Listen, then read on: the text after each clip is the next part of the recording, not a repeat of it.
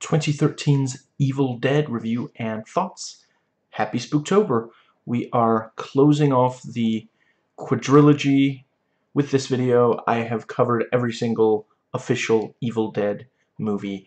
So I'm going to start by telling you this was a movie that I absolutely loved. This video will have some jokes, none at the expense of the members of minorities, and I will get into some serious topics.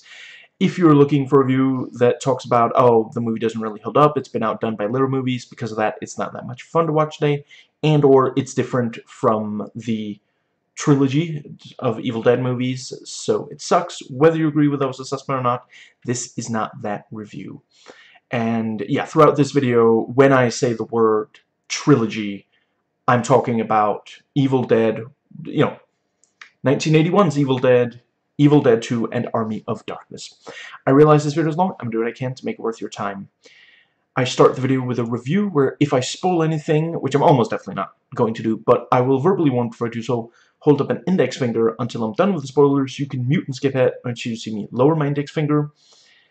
And let's see, yes, and as soon as I end the review itself, please note the rest of the video will have lots of spoilers for this movie and the trilogy. I will not be spoiling Evil Dead Rise in this video, at least not without warning. And yeah, if you want to see me talk about other Evil Dead, official Evil Dead things, there is a dedicated playlist in the description box. But yeah, included in the spoilers, once I get into the spoiler sections, I will be talking in detail about the endings of these 4 movies. The top link in the description box will enable you to donate to the SAG-AFTRA strikers, and then there's some links to the videos to help explain why this is such an important strike. And yeah, so this movie is rated R, and it is very much a hard R.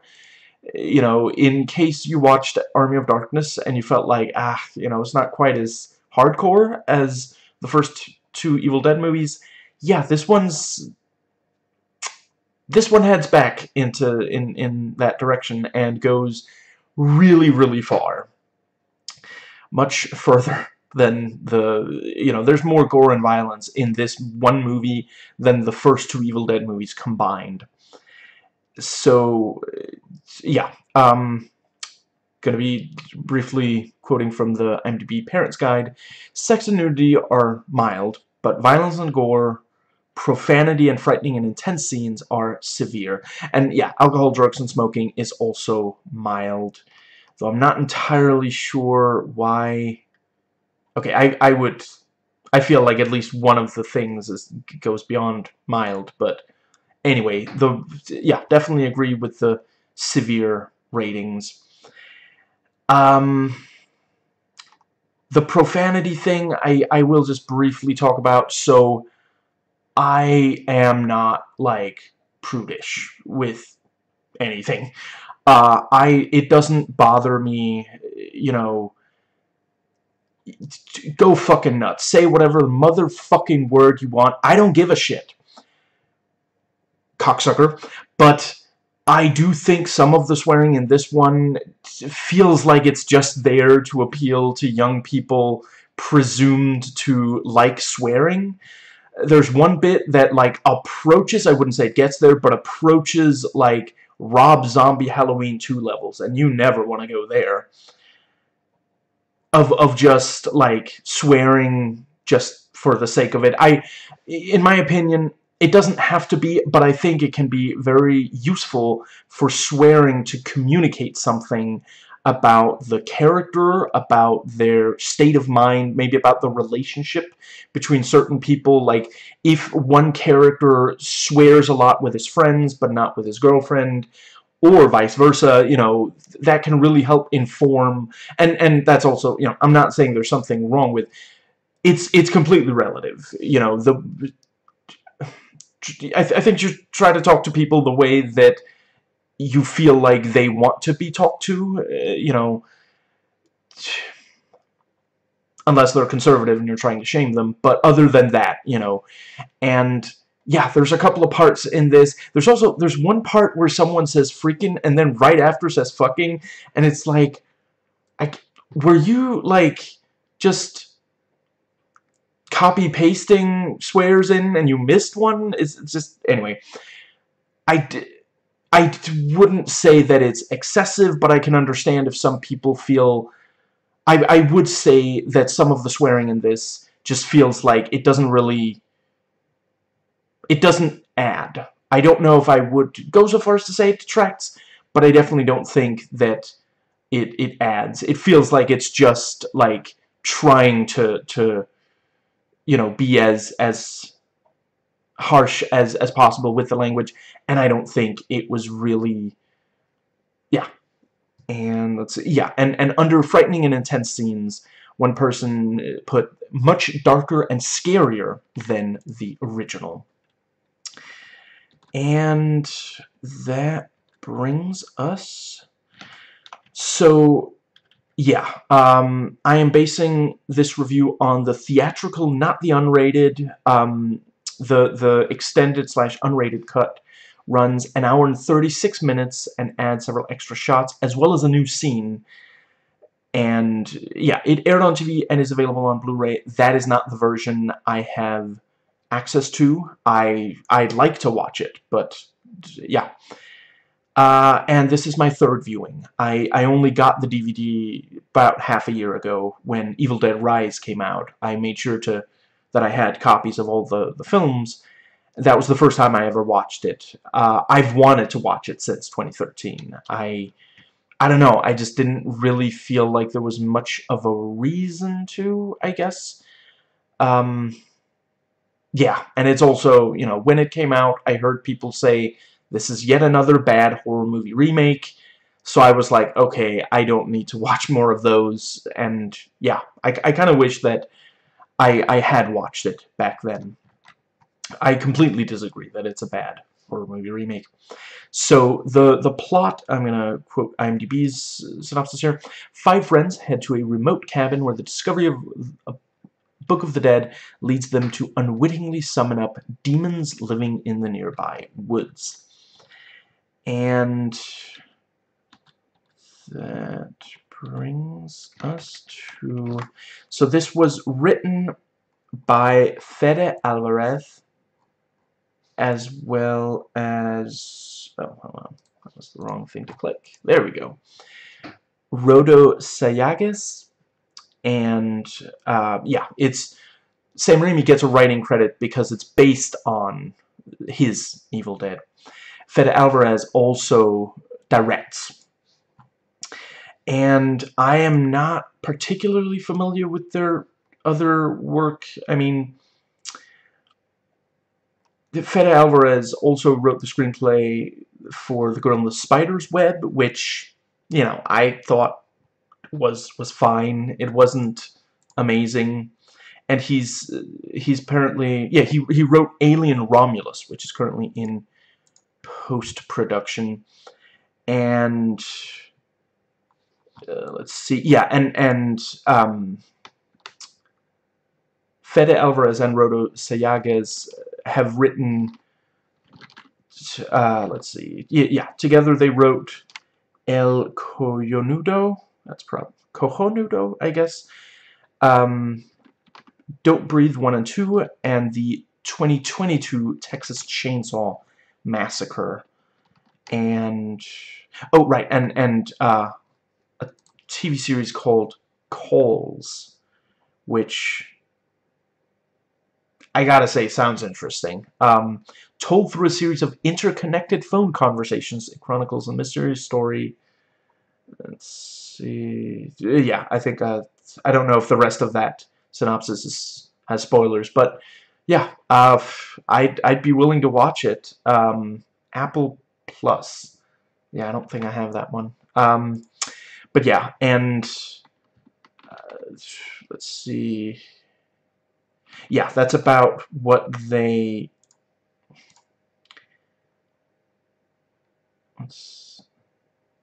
Yeah, that's about... Right, yeah. Panic Attack, they also wrote together, which is the only other thing that Fede has directed that I've seen. It's... Let's see, last I checked, it was on YouTube. I forgot to check. I'll check real quick. I watched it half a year ago, so it could be, let's see.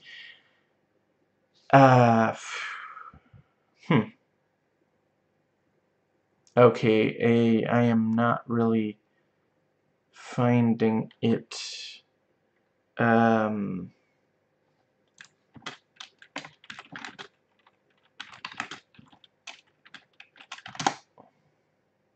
Yes, right. It's yeah, on YouTube. Here on YouTube, it is under its original Spanish title, Attack de Pánico.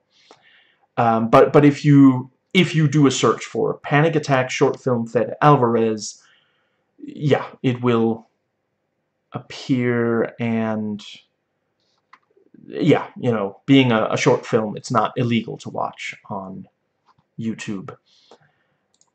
But yeah, other than that, yeah, so he directed.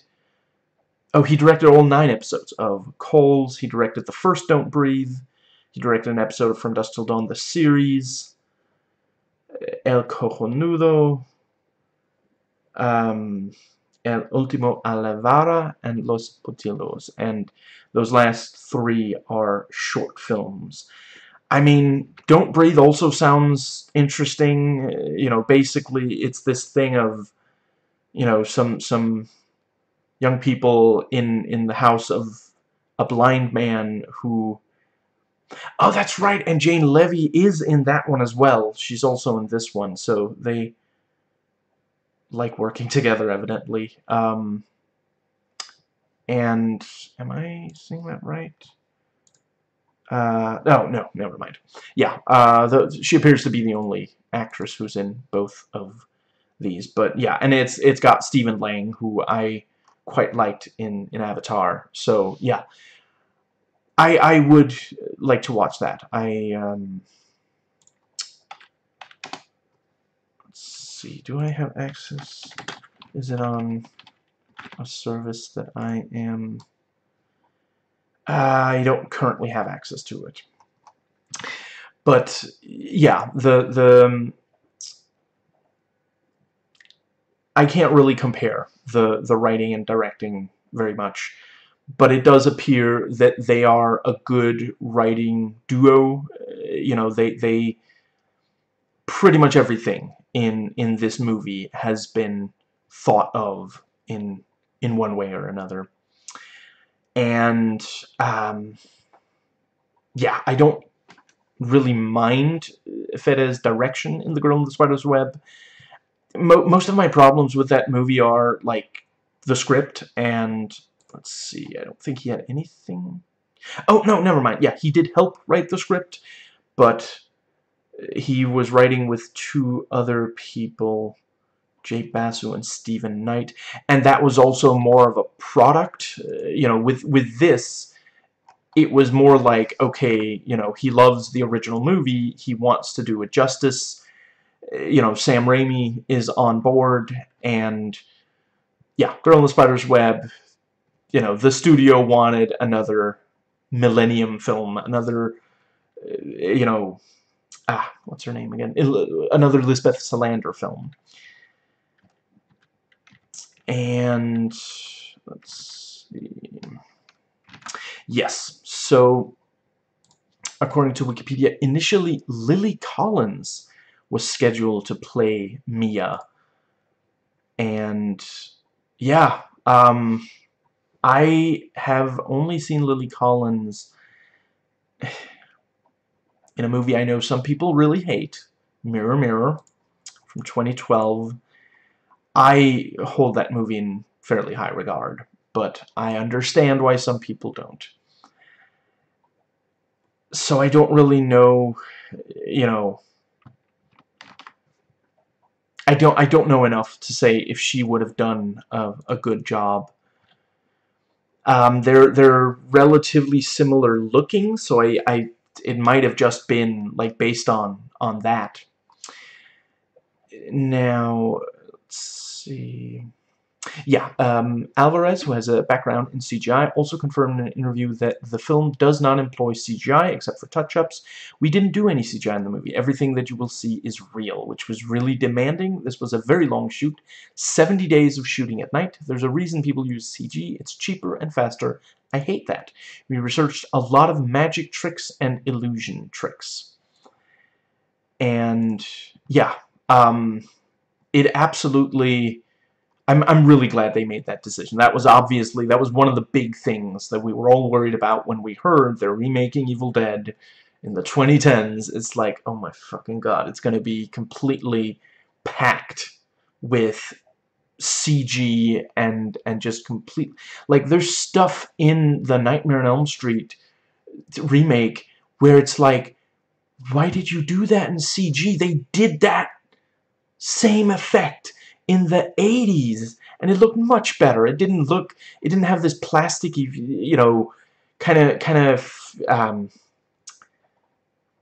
yeah, too clean, too like sheen to it, because it was, you know, a practical effect back then. And let's see, yeah, Fede Alvarez and Rodo Sayagas co-wrote the script, which was then doctored by Diablo Cody in an effort to Americanize the dialogue, since English was not the writer's first language. And I think that was a very wise decision. You know, yeah, and it is, you know, it's not as aggressively like teen speak as what I hear about Juno and what I know from watching... I can't believe I'm blanking on the name. Hold on. I'll have it momentarily. Jennifer's Body. That's it. You know, I love Jennifer's Body, including the use of language. I understand some people don't. I definitely don't think it would have worked well for this movie. And yeah, I'm really glad that, you know, and I think that was the sort of the directive she was given, you know, don't go as far, which also, you know, a lot of people didn't like that movie. It bombed, so they weren't, the studio did not want her to go as far with that one, and that was also more of like a passion project. This was very much a touch-up, and yeah, let's see, it does feel like it is the way that young people speak, more or less. And yeah, the film was produced by Raimi Campbell and Robert G. Tappert, who are the producers of the original trilogy. Raimi and Campbell had planned a remake for many years, but in 2009, Campbell stated the proposed remake was going nowhere, had fizzled due to extremely negative fan reaction. Now, Evil Dead 2 has 10 times the budget of the film before it. Army of Darkness has about 4 times of Evil Dead 2. And that is about where the budget stays for these, you know, yeah, for the last couple of entries. Maybe only if not accounting for inflation, I'm not entirely certain. And this fact can really help you appreciate how slick and polished this one is, also considering that this and Evil Dead Rise are not as big productions in scope as Army of Darkness. So, you know, the Army of Darkness has the sort of very... It feels more professional, but it is like the little movie that could, where this and Evil Dead Rise, you know, they are Hollywood productions. They're Hollywood productions that appreciate how dark a lot of us want these movies to be, but they are, you know, a bit more slick. And I can understand why some people really hate that. It doesn't bother me personally, but it is a thing. It's definitely something you notice watching these. I recommend reading the IMDb Frequently Asked Questions and Trivia. And yeah, so other than this movie, ranked worst to best, and I do love all of them, you know, 1981's Evil Dead, Evil Dead 2, Army of Darkness, and Evil Dead Rise. And this movie very wisely doesn't try to out-Raimi same Raimi at all. No one wants watered-down Sam Raimi.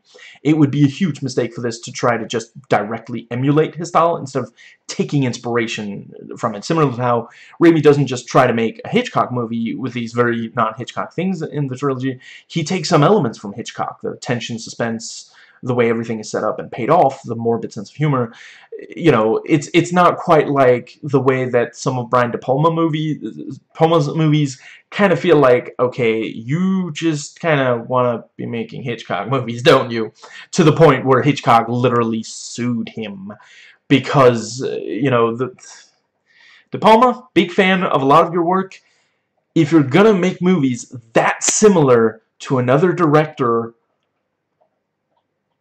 you might not want to do it while they're still alive. You know, that's kind of a thing that, you know, a lot of artists are very protective of their work. But yeah, these movies, you know, actually, I have no idea if, hold on, when was it that, let's see, Hitchcock, let's see, oh, that's right, yeah, he died in 1980, so he would not have been able to watch the original Evil Dead. So it's, you know, it's impossible to know exactly what he would have thought. But I can certainly imagine that, you know, some of the very last movies he made were much more explicit in sexuality and violence.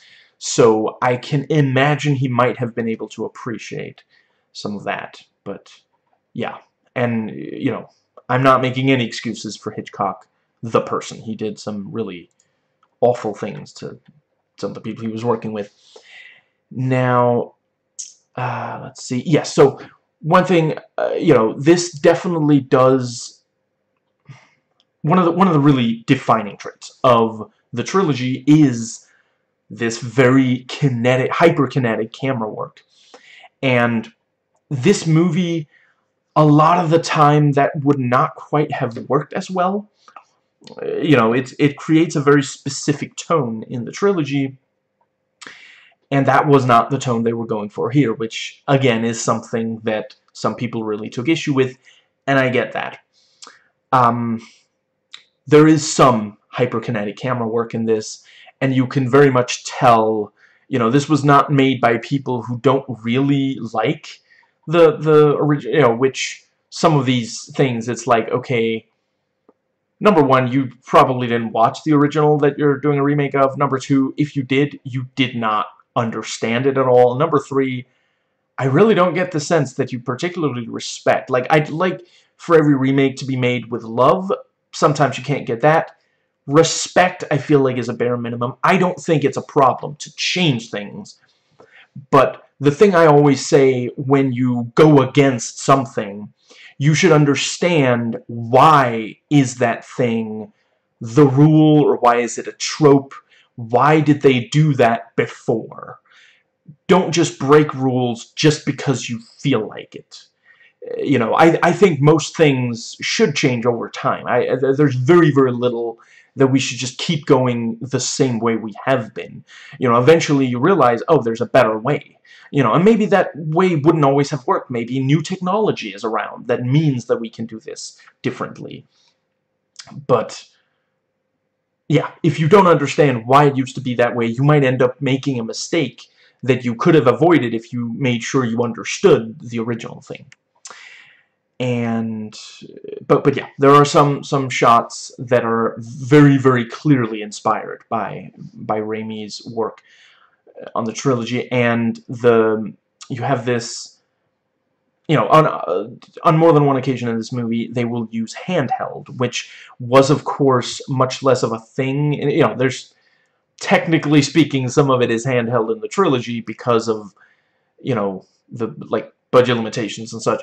But a lot of it, they couldn't really have done, and it wasn't really, like, some movies were made with handheld back then. You know, you have, I'm not 100% certain it's the first, but I know that certainly they used handheld cinematography as far back as the first French Connection, which is from, I want to say, 72 or something like that. So, you know, but that was also a very different thing. But around this time, you know, yeah, people were using handheld, in horror movies, because handheld, when it's done right, can really put you right in the moment. And I think it was a very smart decision to go with that, to add this slightly other texture. And for those people who really don't like handheld, it's not a huge amount of the movie, and there's a lot of classic cinematography. And yeah, so like anything that is at least partially inspired by H.P. Lovecraft and demonizes non-Christian belief systems, this, let's see, this is unfortunately somewhat racist. Honestly, it easily could have been about Christianity, since it features, Christianity features one of the most famous zombies and Jesus. But I can appreciate that the movie didn't want to enrage the Christians, who, let's be honest, look for any excuse to be offended about their religion and its depiction in media, as if there are not countless pieces of media that have positive, even propagandistic depiction of it. But the reason for there being supernatural evil didn't need to be, well, supernatural. It could easily have been at least somewhat, although fairly dubious, science, based on science, like the original Night of the Living Dead, a movie that the original Evil Dead from 1981 does take inspiration from in other respects. And I appreciate that some people would say, well, you know, it's supposed to be the same demons from the trilogy, so it has to be like some kind of supernatural thing. I honestly think it would have been very compelling if they had just straight up said, oh no, this is not, you know, yeah, the guy who translated this book before clearly thought it was like this old, you know, Sumerian thing. No, it's based on Christianity, you know. I think that would have been, you know, much more interesting. And as I've mentioned in each of these videos, I think this is a franchise that just got better and better, started really strong. So when I say really positive things about this movie in this video, please keep in mind, please keep that in mind. Don't take it as me saying that the older ones suck because this one is so great. Like, normally I am deeply unimpressed by horror from the late 2000s and early 2010s. Not only the remakes, though. Halloween, Nightmare on Elm Street, Invasion, yikes, just so terrible. Friday the 13th was fine, like all the other ones in that series. Very few horror remakes are actually good. Like, 1986, The Fly, and 1982, The Thing might be, like, yeah, those and this are probably the only three. Like, if you have, you know, other suggestions for really solid horror remakes, please put them in the comments. You know, I'm always looking for new horror. You know, so I'm really, really relieved that this movie is so great. And I think it does some things that you can do today in horror that you really couldn't in the 80s and 90s, and that's part of why I'm so glad that we got it. That movies are still being made in this franchise so long after it started and had its glory days. And I really appreciate that the characters in this movie have problems before the movie starts. It's not airheaded young people just going to party. They're actually going there to solve a problem. They didn't go to the middle of nowhere to party randomly, which I do maintain is a satirical aspect of the first two. You know, but it's the kind of thing that you don't need to keep doing. Like, it's pretty important that it's young people and that at least most of them have some kind of pre-existing relationship with at least one other person there. It's just not the same if they're just complete strangers. But no, I really appreciate this. You know, I don't think we need more horror movies where some of the main characters are like partying young people. I think it's much more interesting to do something different. But yeah, you know, like, if, you know, when the first movie came out, if it had been like, you know, they're going to this cabin, they have problems, like, people wouldn't have thought, oh, horror. They would have been like, oh, God fucking damn it, did someone trick me into watching a goddamn drama? You know, which is not what you want when you sit down and watch a horror movie. But by this point, you know, by 2013, yeah, you know, horror movies can start with people having problems. And let's see, yeah, and the interpersonal relationships are deeper, and this is one of the recent horror movies that acknowledges sadness can be closely tied to fear. It isn't always, but it can be, and that can deepen horror. The satire is gone, and I completely understand people who are very frustrated with that. You know, the tone you know, some people have pointed to the fact that the original Evil Dead was also darker and less light, less funny than, you know, Evil Dead 2 and Army of Darkness. This is darker than even the original Evil Dead, and yeah, you know, keep in mind Sam Raimi was producer on this. You know, if he saw them taking it in this direction and he was like, "What are you doing? You can't. No, it's not Evil Dead anymore." No, you know, he would have. You know, he had say in it, and as far as I understand, he was fairly happy with how this movie turned out. Now, let's see. It's perfectly alright that there are people who do not like this movie. Honestly, if you think it's the worst movie ever made, you're completely entitled to that opinion, and I'm definitely not calling for anyone to be silenced here. I do wish that the people who deep down just were not willing to consider this movie as anything other than an insult by its very existence, just put that in their user reviews. I mean, for some of them, it definitely shows. You know, I, having watched the movie, can tell they're just lying. They're misrepresenting it. You know, but if I read those reviews before watching it, I might not have watched it, and that kind of bugs me. I love this movie. I think it's one of the best in the entire movie series. Some people hate it. I could see a case made for the truth being somewhere in between those. There's probably a Goldilocks zone somewhere. I'm not telling you that you're wrong if you don't like this movie. You know, I'm not even saying that you can't exaggerate. Or, you know, like, if you want to write, you know, back when I started out on YouTube, I can imagine, like, you know, I may well have said some things that were very exaggerated. I'd like to think that I always tried to make sure it was clear this is exaggeration, you know, but yeah, I'm not saying that you can't exaggerate in your reviews. Just make sure that it's completely clear to whoever is reading or watching. So, let's see, I think I want to talk about that in the spoiler section, so I will just briefly copy it in. And while I'm doing that, so there's a thing in this where a character says, yeah, by this point, we know how it goes. Someone has to read the incantation in the book in order to yeah, for the demons to you know, become as powerful. You know, essentially they're in slumber. Someone needs to you know, nudge them and be like, you're gonna be late for demon school. You know, you don't want to miss it. Today's the day when, you know, you get to learn how to make a head spin 360 degrees. You're gonna look a fool to everyone else in class if you're the only person who doesn't. This is pea soup vomiting day. Come on, man. Obviously, you need a character to, you know, in some of these, it's you know, reading, it's saying the words. In some, it's like, oh, there's a recording of someone saying the words.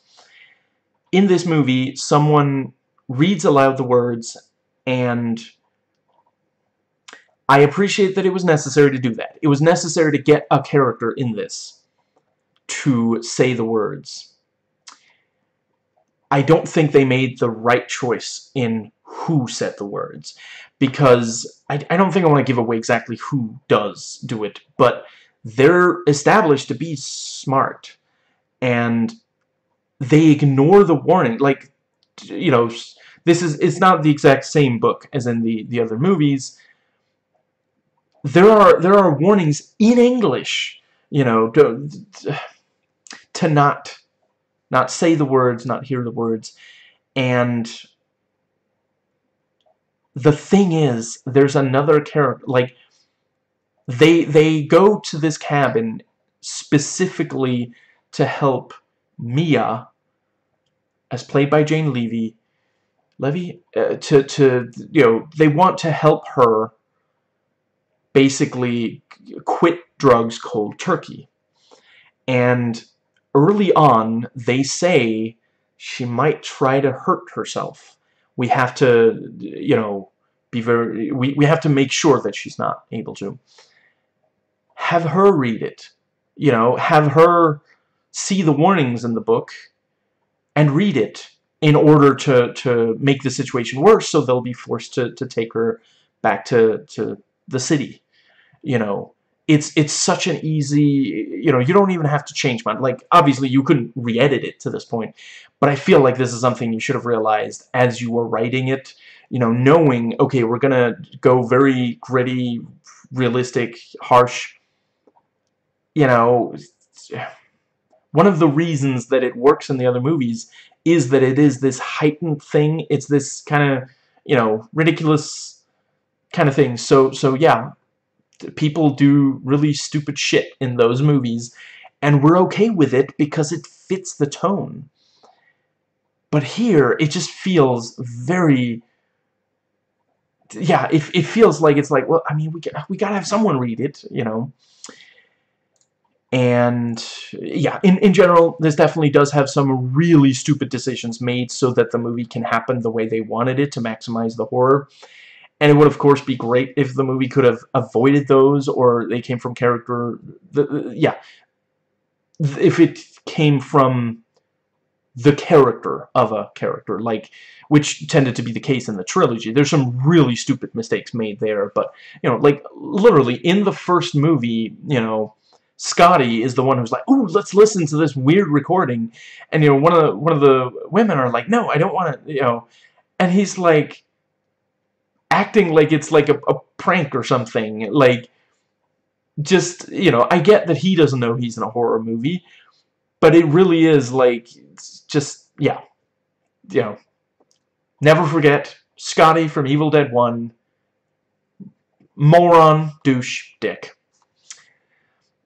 But yeah, this movie has gritty themes and plot points like other horror from around the same time as it came out, and yeah, this is the first in the series where the characters did not go to the cabin in order to just relax, spend positive time together. We also learned very early in the film the last people, or yeah, some people who stayed in the cabin before were not there doing research. When this came out, there was an expectation that the leads in this kind of thing were not just partying young people. Now, director and co-writer Fede Alvarez is from Uruguay in South America. He brings that kind of sensibility to this, willingness to, in art, embrace strong emotions, physical drives, and violence and gore in a way that repressed American white people often do not. And for sure, Sam Raimi already was going against the repression, but, Fede Alvarez was never really, he wasn't... I suppose there's a certain repression there. There is everywhere that Christianity reigns supreme, but there is a... Yeah, it's not quite the same, and that comes through in the movie. Some people would say this movie starts slow. I don't think it wastes any time. The very early stuff is setting up the basic, establishing setting, establishing characters. Once again, these are more complex characters than the ones of the first of the trilogy. So yeah, it takes a little bit of time, and it's also this idea of if you hit the ground running, then you can't really... There's not so much of a contrast between when it's safe and when it's just, going nuts. And yeah, like the trilogy, most of this is the movie just going nuts. And I don't think it spends much more time, before getting to, possession and such, than the first movie. The second one does go pretty quickly into it, and the third one Also, yeah, but the you know, the first one, like, if you think back to it, like, for sure it has, like, the camera work, editing, and, like, sound design from right away are very creepy and scary in a way that this movie does not attempt to emulate. But the first possession doesn't happen, like, immediately. And this movie is much more upsetting and emotional than the trilogy, yeah, all three parts of the trilogy combined. The demonic taunts cut bone deep and will break your heart. Like, just holy shit. And, yeah, we care about the characters. They feel like real people. The only hammy acting is from Possessed. And I think this is my second favorite score of the first four. Like, overall, Army of Darkness is superior. I love how aggressive the score is here, matching the gore, or at least seeking to. You know, at least one point they use air raid sirens, which reminded me of the even better score from the original Silent Hill game. The first time I watched this movie, the Evil Dead remake, helped me remember how much I love the genre of horror, watching horror that I hadn't watched before. That was why I decided to start watching at least one new horror thing every week, not only once per month, which I had been. That's when I started watching a weekly episode of a horror show on Disney+, starting with Scream Queens, which, you know, if I recall, I was already interested in doing, but I wasn't planning on diving into it as soon as I did. And yeah, this movie has even less humor than the movie that it's remaking, which of course is a good thing to some, a bad thing to others. People expected more humor from this movie franchise when this came out. With the hammy acting gone, you know, we get more dramatic performances. They're all solid. The gore feels real, not ridiculous like the trilogy. And again, I acknowledge that is part of the appeal of the trilogy, is how ridiculous it is. And yeah, some people have said, oh, the characters aren't likable. I agree. They're interesting, which I consider to be the better way to go. And yeah, this is one of the only torture porn movies that I like. Like, this, Sinister, I think an argument could be made for Mum and Dad, crap, is it Australian or British? Something like that, you know. Yeah, some people would definitely say that movie is... Yeah, the 2008 movie, written and directed by Stephen Scheil, if that's how you pronounce that. You know, I love that movie. Yeah, these are probably the only three. Oh, usually I'm not into torture porn. You know, it's fine if you are. And yeah, at least one person said you shouldn't remake classics because people won't give them a chance, which, you know, I can appreciate that. I think it's something that we need to try to change. But I really respect that that's actually, like, that's an actual argument, you know. Yeah. Yeah, and one person points out yes, so, going to be quoting reviews here. I think most of these are user reviews, but some are critics. The tone of the film also feels a little conflicted. Definitely tries to take a more serious, straight horror approach for much of its duration, but additionally sprinkles in comedic elements reminiscent of the original. These two approaches don't complement each other that well and feel slightly at odds. That is absolutely true. You know, I love that there are a lot of references to the trilogy, but some of them definitely, like, they really don't fit with the tone. And yeah, one person makes the case, the concept and events are entirely too ridiculous to play so straight. And that is absolutely, yeah, a very strong case could be made for that. And yeah, one person said, you know, this was released after elevated horror came back, but it is not itself elevated horror, which might be a mistake. There might have been an expectation. Let's see, and yeah, one person said Alvarez triumphs because he made one crucial decision: avoid digital animation and use only practical in-camera special effects. He uses every trick from classic Hollywood and invents a few of his own. Right, and one person says, and I wish they had just said that it's their own opinion, but basically he says, horror movies aren't supposed to scare you, they're supposed to horrify you. They play on your primal fears and cause negative emotions to arise as a result. Being scared has nothing to do with how good a horror movie is. I respect his opinion. I disagree. Most of all, I just wish that he hadn't made it out to be that it's just factual. Like, in my opinion, horror movies can do both of these things, and this is definitely a movie that is trying to play on primal fears. But I would definitely say this movie is also trying to scare. And yeah, let's see. And yeah, one person says the film is beautifully shot.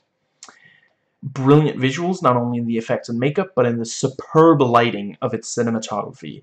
The insistent music score is also amazing, and the sound design adds immeasurably to the scare quotient. And then we get to some... okay. I try not to make this a big part of my videos, so I'm just gonna run through these quickly. One user review expressed wanting the director torture and execute in Gitmo. Dude, you're making the rest of us horror fans look bad. Seek help. And the same thing for the one who said, critics aren't people.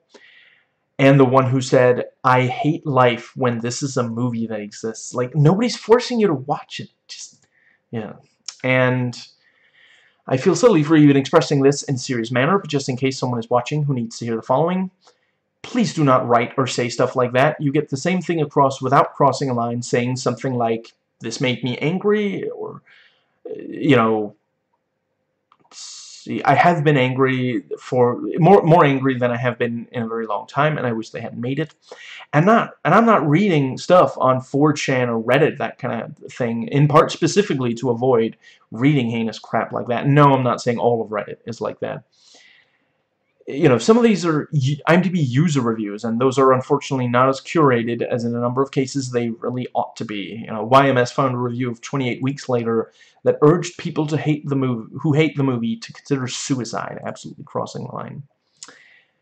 And then, oh my god, okay, this one fucking guy or girl wrote, this is not a remake, it does not reference the original. Look, you're obviously free to think whatever you want of the quality of this movie. If you think it's the worst movie ever made, you're entirely entitled to that opinion. But it is simply completely absurd to claim that it doesn't reference the first movie when it's filled to the brim with references. Maybe you don't like the references, but they're there. And I would argue they feel loving, not half-hearted. Don't spread misinformation, especially online. Same thing goes for the people claiming this has less gore than the original. If you seriously believe that, you don't know what gore is. Like, I don't know, maybe you just watched Evil Dead 2 and you heard people praise the gore and you think that gore means horror comedy or something? I don't know. Because there isn't very much comedy in this movie. And yeah, one person says, only gore and violence, no suspense. I wish those who made that claim would explain what suspense means to them, because it is simply not the definition that I and many others go by. The dictionary definition of suspense, yeah, I have no clue what they mean, how they miss all the suspense that it has. And that is technically a spoiler, so I'm just going to move that into the spoiler section. There we go. And yeah, one person said, you know, more than one person said the cast are too conventionally attractive. I think they went for that in the trilogies, just, you know, budget limitations and standards have changed. Now, let's see. I do appreciate the argument that, you know, some of these look like perfectly made up, even in, like, you know, situations where it feels like, okay, there's no way the makeup is still perfect. That I do agree with, and that is not something that is in the trilogy. I've seen some say that the acting is bad, the characterization is thinly sketched. I guess forgetting that those are true of the trilogy, and I think it's kind of silly to claim that those traits are anywhere near as bad as they are in the trilogy. Like, I'll grant that Bruce Campbell is charismatic and entertaining, much more so than anyone in this movie, but to say that his performance is good rather than fun, especially compared to the cast in this, it's just plain silly. Like, I'll grant that certainly some of the characters in this, it's fairly straightforward what the you know, what their character is, what they care about and that kind of thing, but it's much more interesting than it was in the trilogy. You know, those are not really movies you go to for interesting characters. Now, some people really hate the opening of this film, and I can understand why, and it definitely is, like, I think the opening gives you a very quick idea of if you're gonna like the rest of this. Like, if you're watching it either by yourself or with, you know, with people who don't care if you're not gonna keep watching it, yeah, if the first several minutes just really put you off, I mean, I would overall say you should probably give it about half an hour, but if the opening really puts you off, yeah, and you know, you may want to stop watching, and I think that was intentional. I feel like the movie's very distinctly sending a signal of what the movie's going to be like. And yeah, I'm not going to give away whether it's a happy ending or a sad ending, but the ending fits what came before. I love the ending of this. I've seen some critics, you know, some negative user reviews said that they didn't really care. Others did like it. I guess technically, I don't know if I... Technically, there is something at the very end of the credits of this, at least some versions, at least the theatrical. And yeah, some people really loved it, some people didn't. You know, I'm fine on it. I don't think it needed to be there, but you know, some people really wanted it there, including some of the people working on the movie. And that brings us to the characters. So yeah, I've already talked some about Mia. All I'll add to what I've already said is that there's a reason for her, the pain that drove her into drug addiction. It's not a movie that says, oh, you know, it's just weak people who don't, you know. No, it absolutely has a clear, like, I don't know if I want to give it away. I'll just say that there's some trauma there that led to it. And yeah, her brother David, played by Shiloh Fernandez, hasn't been around all that much, which you know, has made him somewhat unpopular with the others.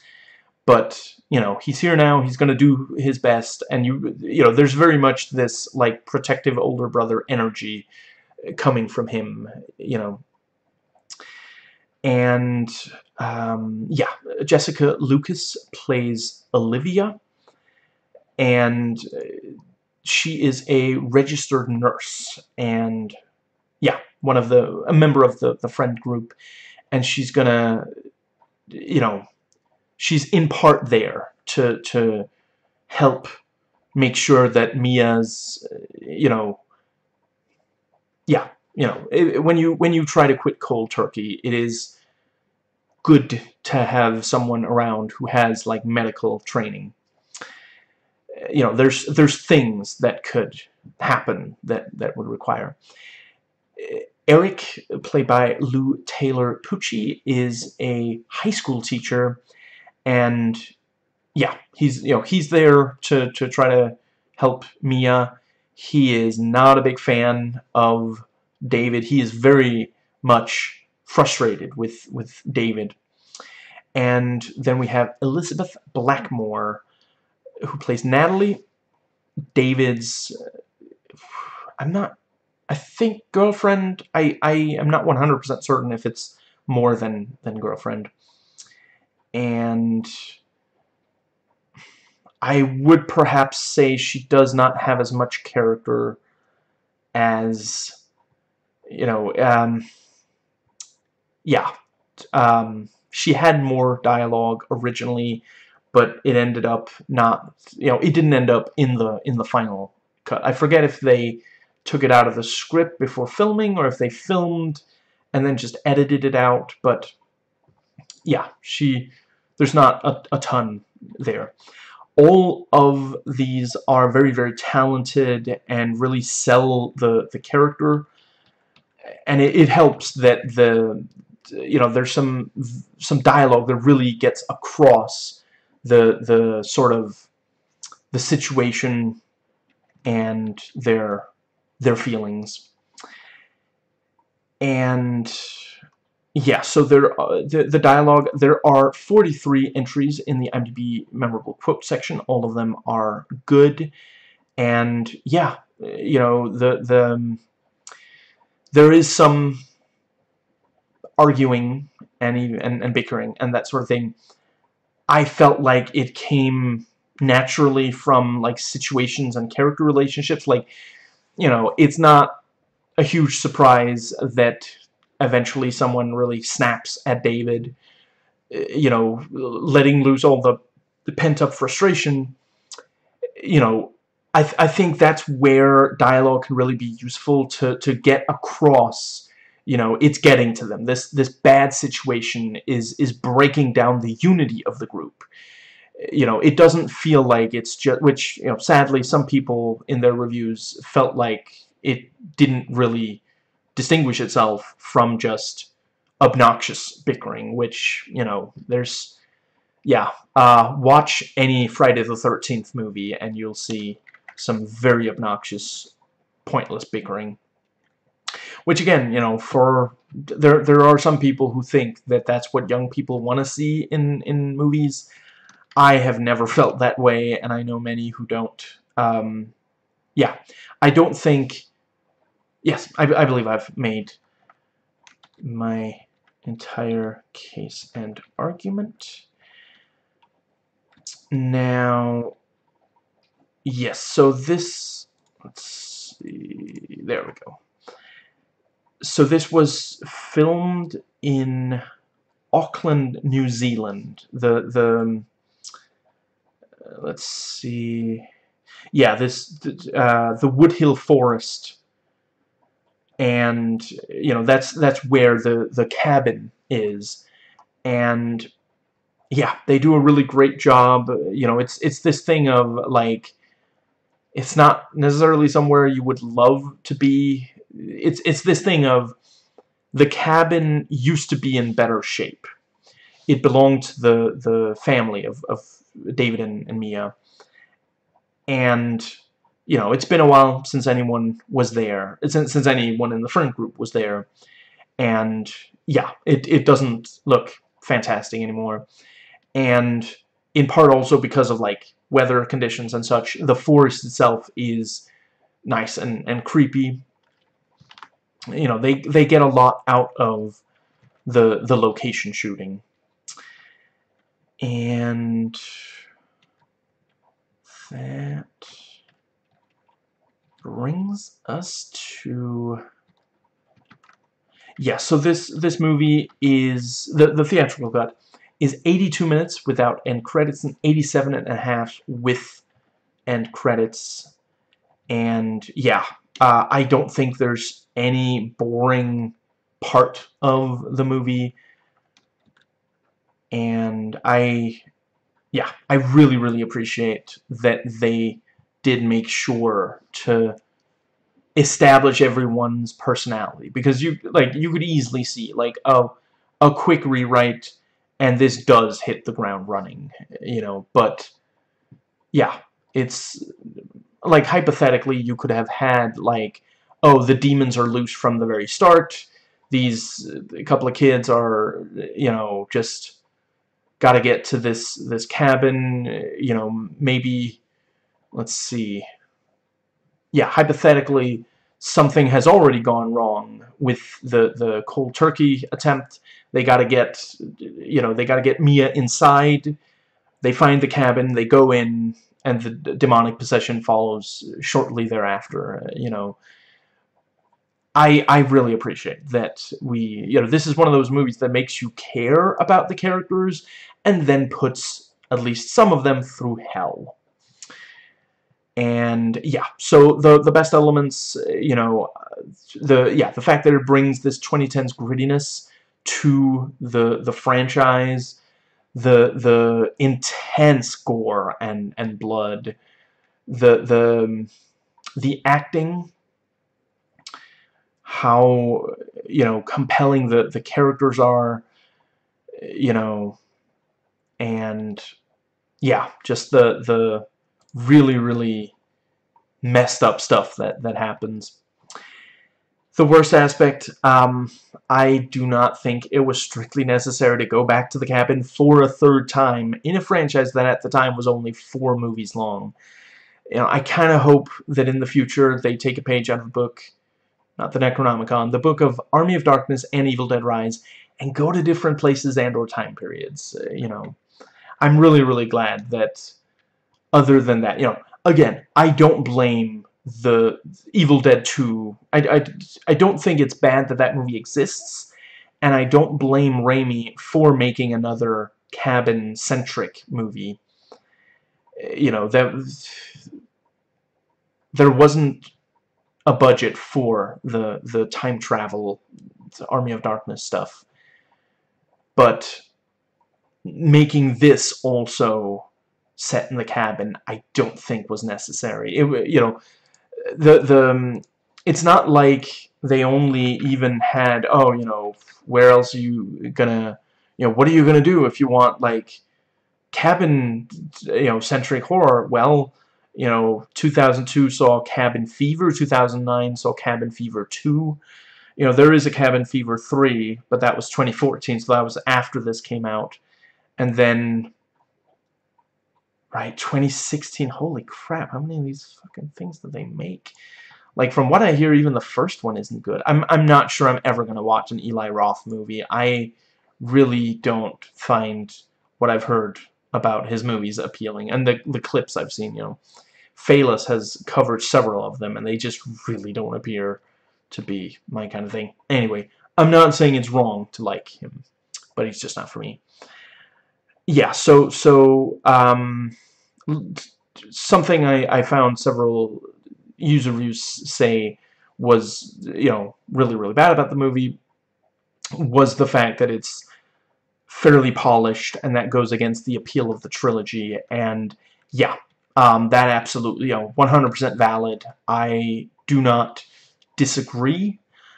I am of the opinion that you have to keep reinventing, as long as, like, essentially what I would say is, if you're not going to reinvent Evil Dead, then you shouldn't be making more movies. I don't, I haven't read the comics, I haven't played the games.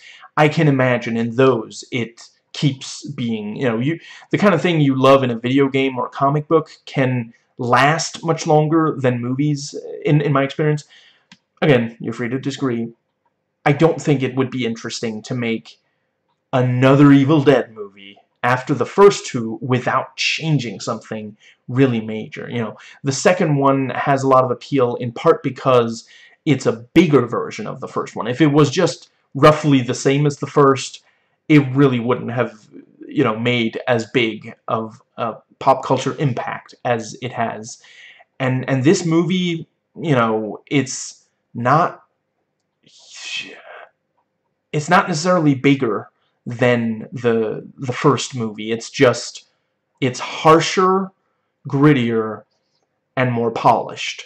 And I 100% understand why some people think that that is a bad thing.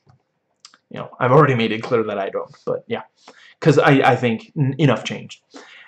The thing I was most worried about was that it would be as bad as almost all of the other remakes of horror classics from this time period.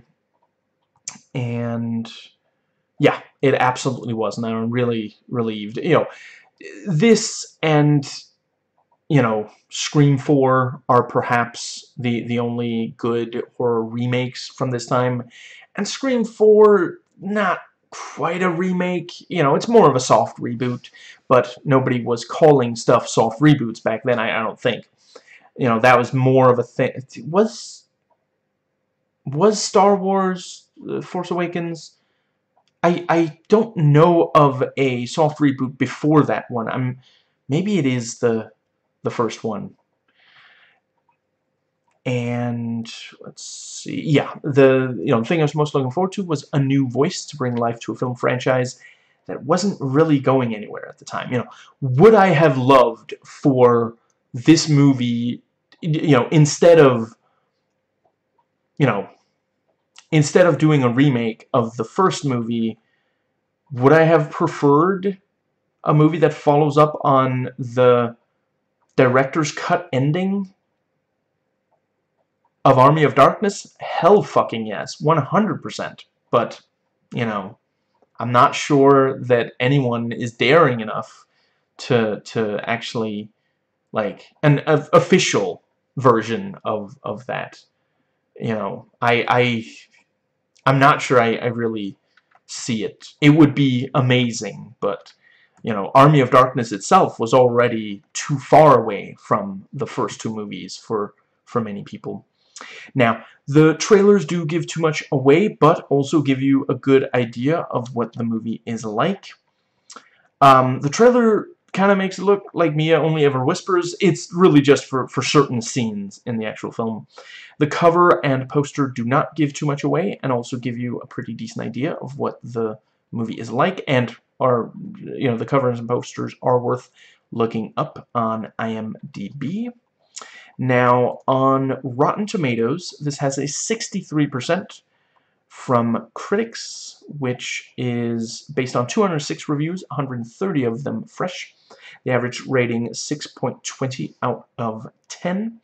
64% audience score based on over 50,000 ratings.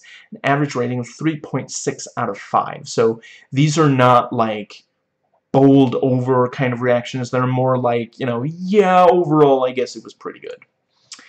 And the consensus: it may lack the absurd humor that underlined the original, but the new look Evil Dead compensates with brutal terror, gory scares, and gleefully bloody violence. On Metacritic, it has a 57 based, out of 100, mixed or average based on 38 reviews. 47% positive, 45% mixed, 8% negative, and let's see. Yeah, several of the most negative reviews are these, they say it goes too far, which, that's the kind of thing, like, if I had watched this in 2013, and these are reviews from 2013, maybe I would have felt that way. Let's see. A lot of horror movies, we realize how good they are after, a while after they come out.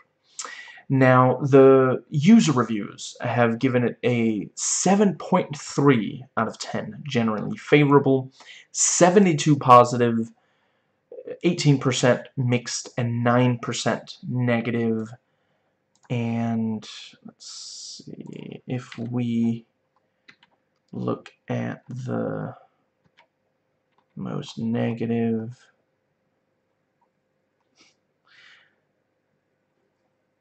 wow.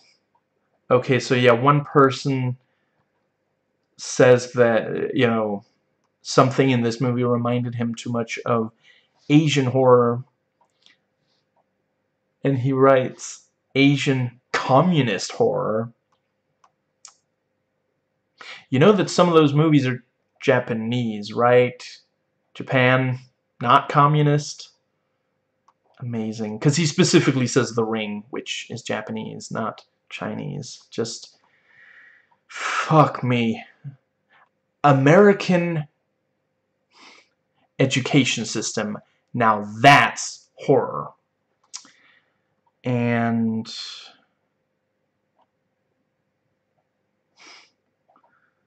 Yeah, one of the really negative ones is the, one of the ones that's, oh, it's not even like the original. It doesn't even follow it. So what's the point? And yeah, and you got a couple that don't even actually say what's bad about it. Just says, oh, it's disappointing. Struggle to get past the halfway mark. Just watch the trilogy again. Just, it's not a review. It's a reaction. It's not a review. You're not telling me what's bad about it. You're just saying you didn't like it. And yeah, a lot of the most negative reviews are pretty worthless. Just have nothing to say. Don't explain what's bad about it. Most of the things that I found in those reviews that I did think made at least some sense, I have already talked about earlier in this video, and some of them I will talk about in the spoiler sections. So you don't have to, if you don't hate yourself, you don't have to read those user reviews.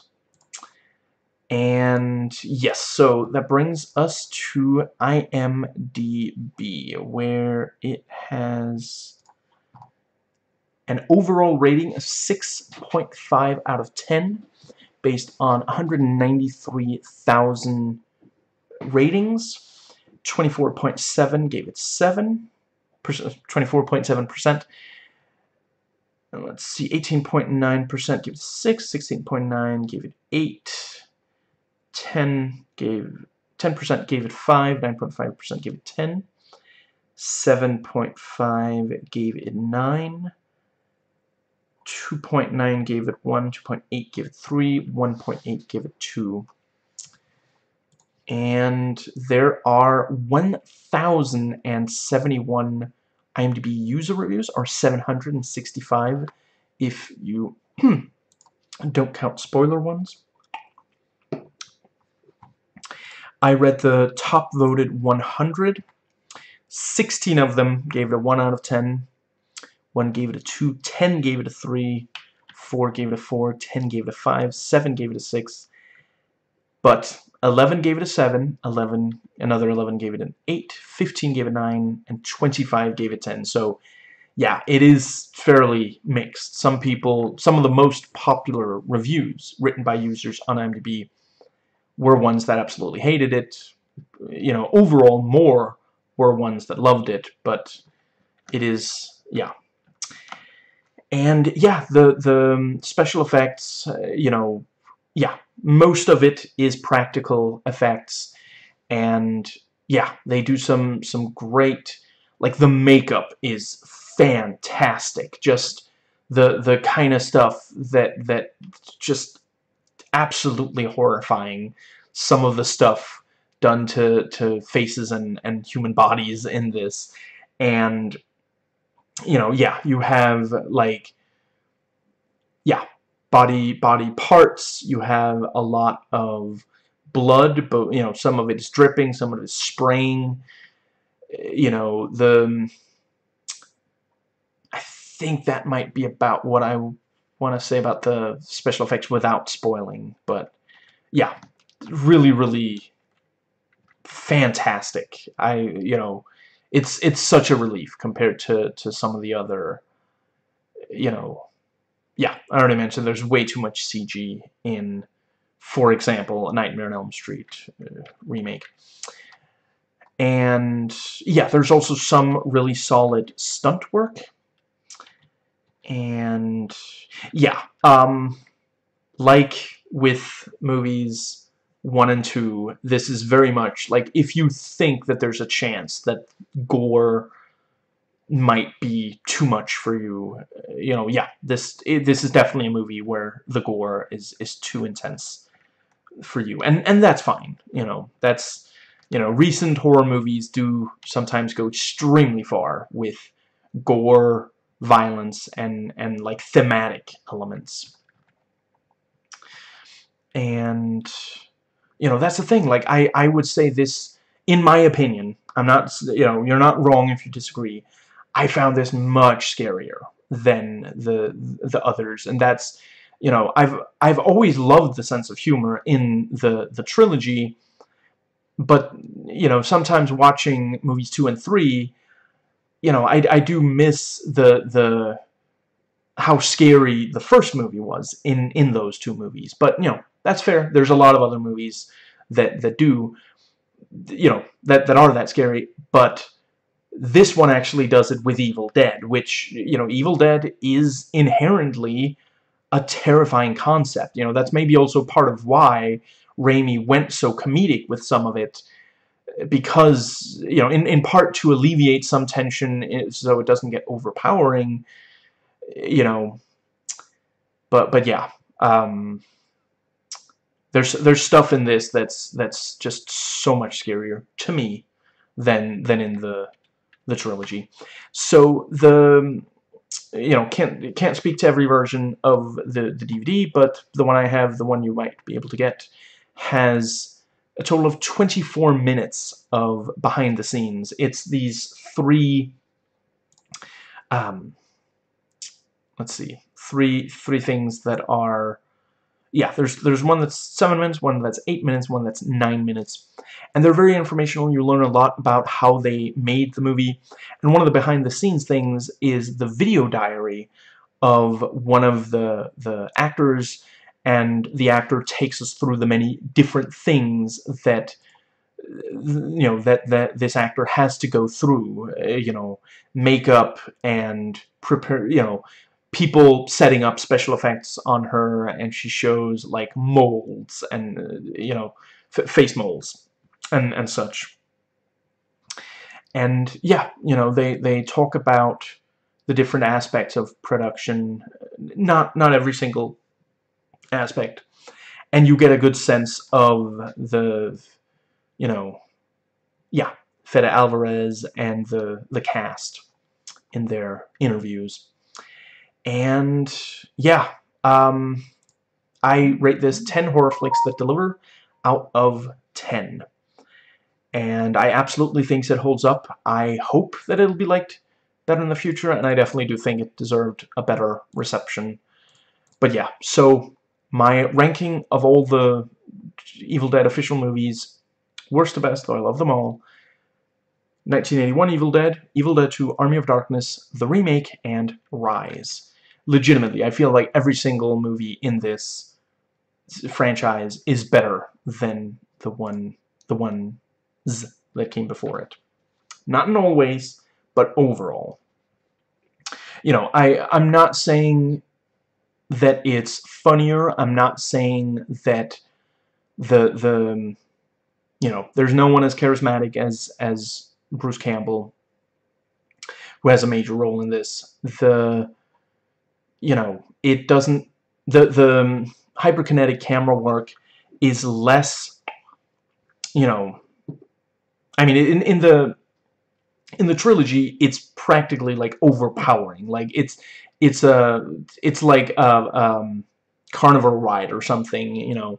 And this is trying to be much more serious, so it doesn't go anywhere near as far with that. But that brings us to the spoiler section. So, gonna dive right into notes taken while watching. So, yeah, we open, you know, I really love the intro. The fact that, like, you know, you can immediately tell, okay, this young woman who I guess is Phoenix Connolly, her character is just teenager. I'm not really seeing anybody else that it makes sense to, yeah. You know, she's, you know, at first you know, you can tell from right away, okay, there's something going on. And then we get like a close-up of her hand, and there's like blood running down her hand, so it's like, okay, this is bad, there's something, you know, but we think that she's the one in danger, you know. So when we see the redneck, you know, put a bag over her head, and another, you know, hit her in the head with the gun butt, you know, we're thinking, oh, you know, I mean, they don't look like they're possessed based on, you know, you get a good look at the faces of these two, and they are apparently, yeah, they're listed as toothless redneck and long-haired redneck. You know, so we're not completely sure what exactly is going on. And then, you know, she comes to, she's been tied to, you know, tied up in the, you know, in the cellar, and you know, she sees a man, and then she says, "Daddy?" And it's like, oh no, she's been, fuck me. That's like, that's one of the scariest things in the world, you know, because you live with your family. You know, imagine one day one of them is like having you kidnapped and tortured, and just, you know, horrifying, you know. And the you know, and she starts like trying to appeal to his emotions. You know, she's like, "Please, Daddy, just let me take, you know, just take me away from here. Just hold me like you used to." And it's like, fuck. Just, it's, oh, you know, so, you know, it's just, it's like the taunts in the trilogy. Some of them are quite good. You know, the you know, there's that one where the right, yes, so in case you forgot, since I said at the start of the video, I will be spoiling the entire, all four of these movies throughout the rest of this video. But yeah, you know, there's one point where one of the possessed is being pulled out of this fireplace, you know, and they say, you know, "Thank you, I wouldn't want to have my precious flesh burned," or something like that, you know. And yeah, you know, there's some really good ones for sure, but just like, and I'm not blaming. I think in the 80s we weren't ready for something quite as intense as the, you know, it would have felt like a drama, or you know, psychological horror or something. But today you can mix those, you know. And yeah, you know, she's saying, "Where's Mommy?" And he's like, you know, Mommy's dead. You know, you killed her. You did." And it's like, God, it just, every line of dialogue just makes it so much more horrifying, you know. And you know, and you see him unscrewing the thing, and it's like, that's not apple juice, is it? Fuck, I see where this is going, and I don't like it at all. You know, I do. I'm kidding, obviously. And you know, pour it all over her face, and it's like, oh God, oh God. And you know, he's struggling with the match, and then you know, she turns back into the possessed form. And let's see if I can find the direct quote. Let's see.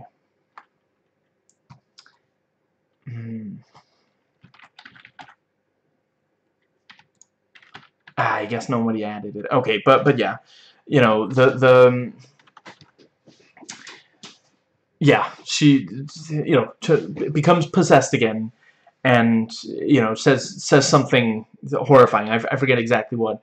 And you know, he manages to light her on fire, and you just see her face burning and her body burning, and he gets out the gun and fires at the head. Freaking blows up. Why am I saying frickin'? Her head fucking blows up. Just, it's so gnarly. So it's right. And throughout this, you know, you have I guess she's not a witch, is she? Let's see. Are there? Right. She's quoted. The credited. She's credited as old woman. You know, she's spurring him on. She's like, "You have to do it." You know. And we meet our main cast, and the first thing Mia says, you know, she sees that David actually showed up, which I appreciate the detail that, you know, we're told he's 2 hours late, you know, so it helps explain, you know, she had maybe Except, you know, she truly believed that he would show up, but now they've been waiting for 2 hours, and she's like, he's not gonna fucking show. You know, it's just like back when Mom was alive. He never shows up when we need him. And then, you know, yeah, she lifts her head, sees that it's him, and says the words, "I'll be damned," which is a nice little bit of foreshadowing. And let's see, yeah, and also the thing with, you know, cross your heart, hope to die. You will. You know, if you read ahead in the script, you'd know that. And yeah, you know, she's struggling with the words of the pledge, which is a bad omen. And, you know, this is the kind of, you know, it implies, it doesn't guarantee, but it kind of implies that her heart's not completely in it, you know. And, you know, she does dump the dope, but yeah, you know, it's such a great, I really appreciate that we see that. So yeah, later, you know, because they all see that, the other 4 all see that she can't even say the words. You know, it's just words. It's, you know, you're not being asked to perform brain surgery. It's not insanely difficult. You know, if you need, if you're struggling to remember them, write them down on a piece of paper so you can at least get them right. But, you know, she can barely get through them.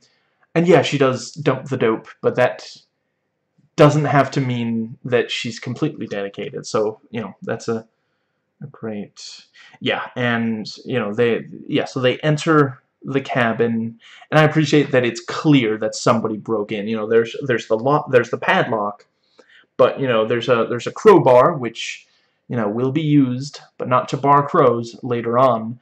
And yeah, just, and you know, she immediately, you know, enters, and she's like, what the fuck's that smell? Or I forget if she says fuck right then. She says fuck a lot. You know, once she's in the car, it's like, okay, we get it. You're trying to outdo, you know, Halloween. It's Rob Zombie's Halloween 2 with amount of fucks said, but not given in one scene, where it's like it's a car crash in both. Anyway, yeah, you know, I appreciate that they wanted this big reveal later on. I think it might have been a mistake to have nobody else able to smell it without any, like, real, like, I don't know. Yeah, it feels like they should, you know, there's a term in screenwriting, kill your darlings. They loved the idea of all these dead cats in the, which is also, like, it really, it's revolting, you know. So it's a great bit of horror there, but it makes no sense that, like, she and eventually Grandpa are the only 2 individuals who can smell that there's anything down there that's wrong. I don't know. I guess maybe would it have worked if they just said that somehow they don't give off any smell? I guess that doesn't really make sense. And they wanted again, the revulsion of, well, once they're down there and say, oh, it smells like burnt hair. You know, this thing of just, yeah. And yeah, Mia says some of the words of the lullaby, which come back with a vengeance later, so very nicely. You know, good bit of setup and payoff, which, you know, like the trilogy, it's really great at. And let's see.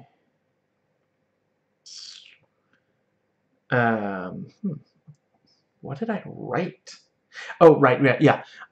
Mia and David talk about their mother, and this thing of, you know, near the end, she couldn't even recognize, you know, she thought, she mistook Mia for David, you know, at one point for an entire day. And David is like, I wanted to come, but I just got the job, and didn't seem like there was a good time to go.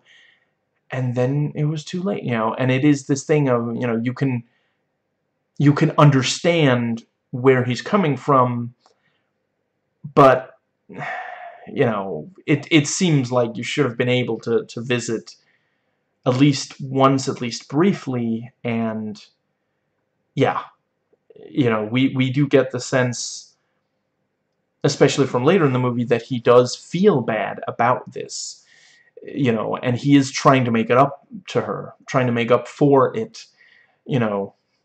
He waited too long with his mother. He's not gonna wait too long with his sister. So there's a real, like, throughout the movie, he's completely dedicated. He really badly wants to do whatever it takes to save her. You know, and at first it's from the drugs, later it's from the demons. Which, yeah, just it hits harder, in my opinion, you know, than, you know, it's fine in the trilogy, but you know, this was when he made the trilogy, Sam Raimi wasn't really exploring like really deep emotional connections and complex relationships. You know, he later did. He does in stuff like A Simple Plan. You know, the relationship between the brothers, for example, is complex. You know, and there's a lot of history there. But yeah, this was the first time an official Evil Dead movie had this much complexity to it, and I don't think that it runs counter to Evil Dead. I think it further deepens the terror of it. You know, in 1981, when the first movie came out, we hadn't seen the kind of gore that that movie has, but, you know, all these years later, you know, this movie came out, let's see, what is it? I guess 32 years later. Yeah, there had been a lot of movies that had that amount of gore, so they were trying to outgross in more ways than one, and also add in the psychological element. And I think that the psychological element, I don't think it works for every horror movie. I think there are some horror movies where it just works better without that kind of thing. But the ones where it works, it can really make it hit so much harder, as is the case here. And let's see. Yeah, and, you know, they talk about, we can't let Mia leave. You know, she legally died, which, you know, I guess is worse than illegally dying. It's just, I don't know, it's a weird phrase to me, legally died, whatever. But yeah, you know, I guess it's, if he just said she literally died, it might be like, oh, you're exaggerating. But yeah. And yeah, you know, she had to be defibrillated, which, nice bit of setup for the later payoff. And yeah, and, you know, eventually said, you know, I can't stand that smell anymore. And Grandpa found the cellar door, and finally the others take it seriously. You know, I do appreciate, you know, there's a visual reason for, you know, and you can also see Grandpa is not having it. Like, he is, I'm gonna go ahead and guess male based on them calling him Grandpa, not Grandma. You know, he's like, you know, biting at it and like scratching at, you know, there's something there, and he is not a fan. And yeah, that's the kind of thing you investigate, obviously. And, you know, once they get the cover off the cellar door, there's like a trail of blood, which, yeah, that's a much more logical explanation for why you would go into the cellar than, you know, oh, it like blasts it open like in the other movies, which, again, I appreciate. You know, there's some satire there. It's young people doing stupid things for a horror movie to happen. You know, that's a trope, and it was, you know, Raimi was making fun of it way before anyone else was, at least in a fairly straight horror film. You know, but no, I do really appreciate, and that's another, you know, the fact that Mia is, you know, going through withdrawal. Yeah, they don't believe her when she says there's something out there, which, you know, they don't see it. You know, it's not like she's saying something that they can see, And, you know, at one point, like, you know, she's saying, I think it's in here with us now, and David's like, in here with me, you know, and it, you know, he's trying to be nice and he's trying to be sympathetic, but he's like, I mean, I don't see anything. I don't hear or smell. Mia, there's nothing in here. You know, you're here, I'm here, nothing else is in here. So you know, when, you know, yeah, in some of the others, you know, it's they're taking it remarkably well that something really obviously did happen, that, you know, because, like, yeah, if someone who's going through withdrawal runs into the woods, then you find her, and, you know, yeah, she's like babbling on about, you know, yeah, she's talking about, oh, the woods came alive and attacked me, you know, yeah, you're not gonna believe that. You're gonna think, you know, it's only later that it becomes clear that there's something more going on. And yeah, yeah, they go into the basement, they find the book.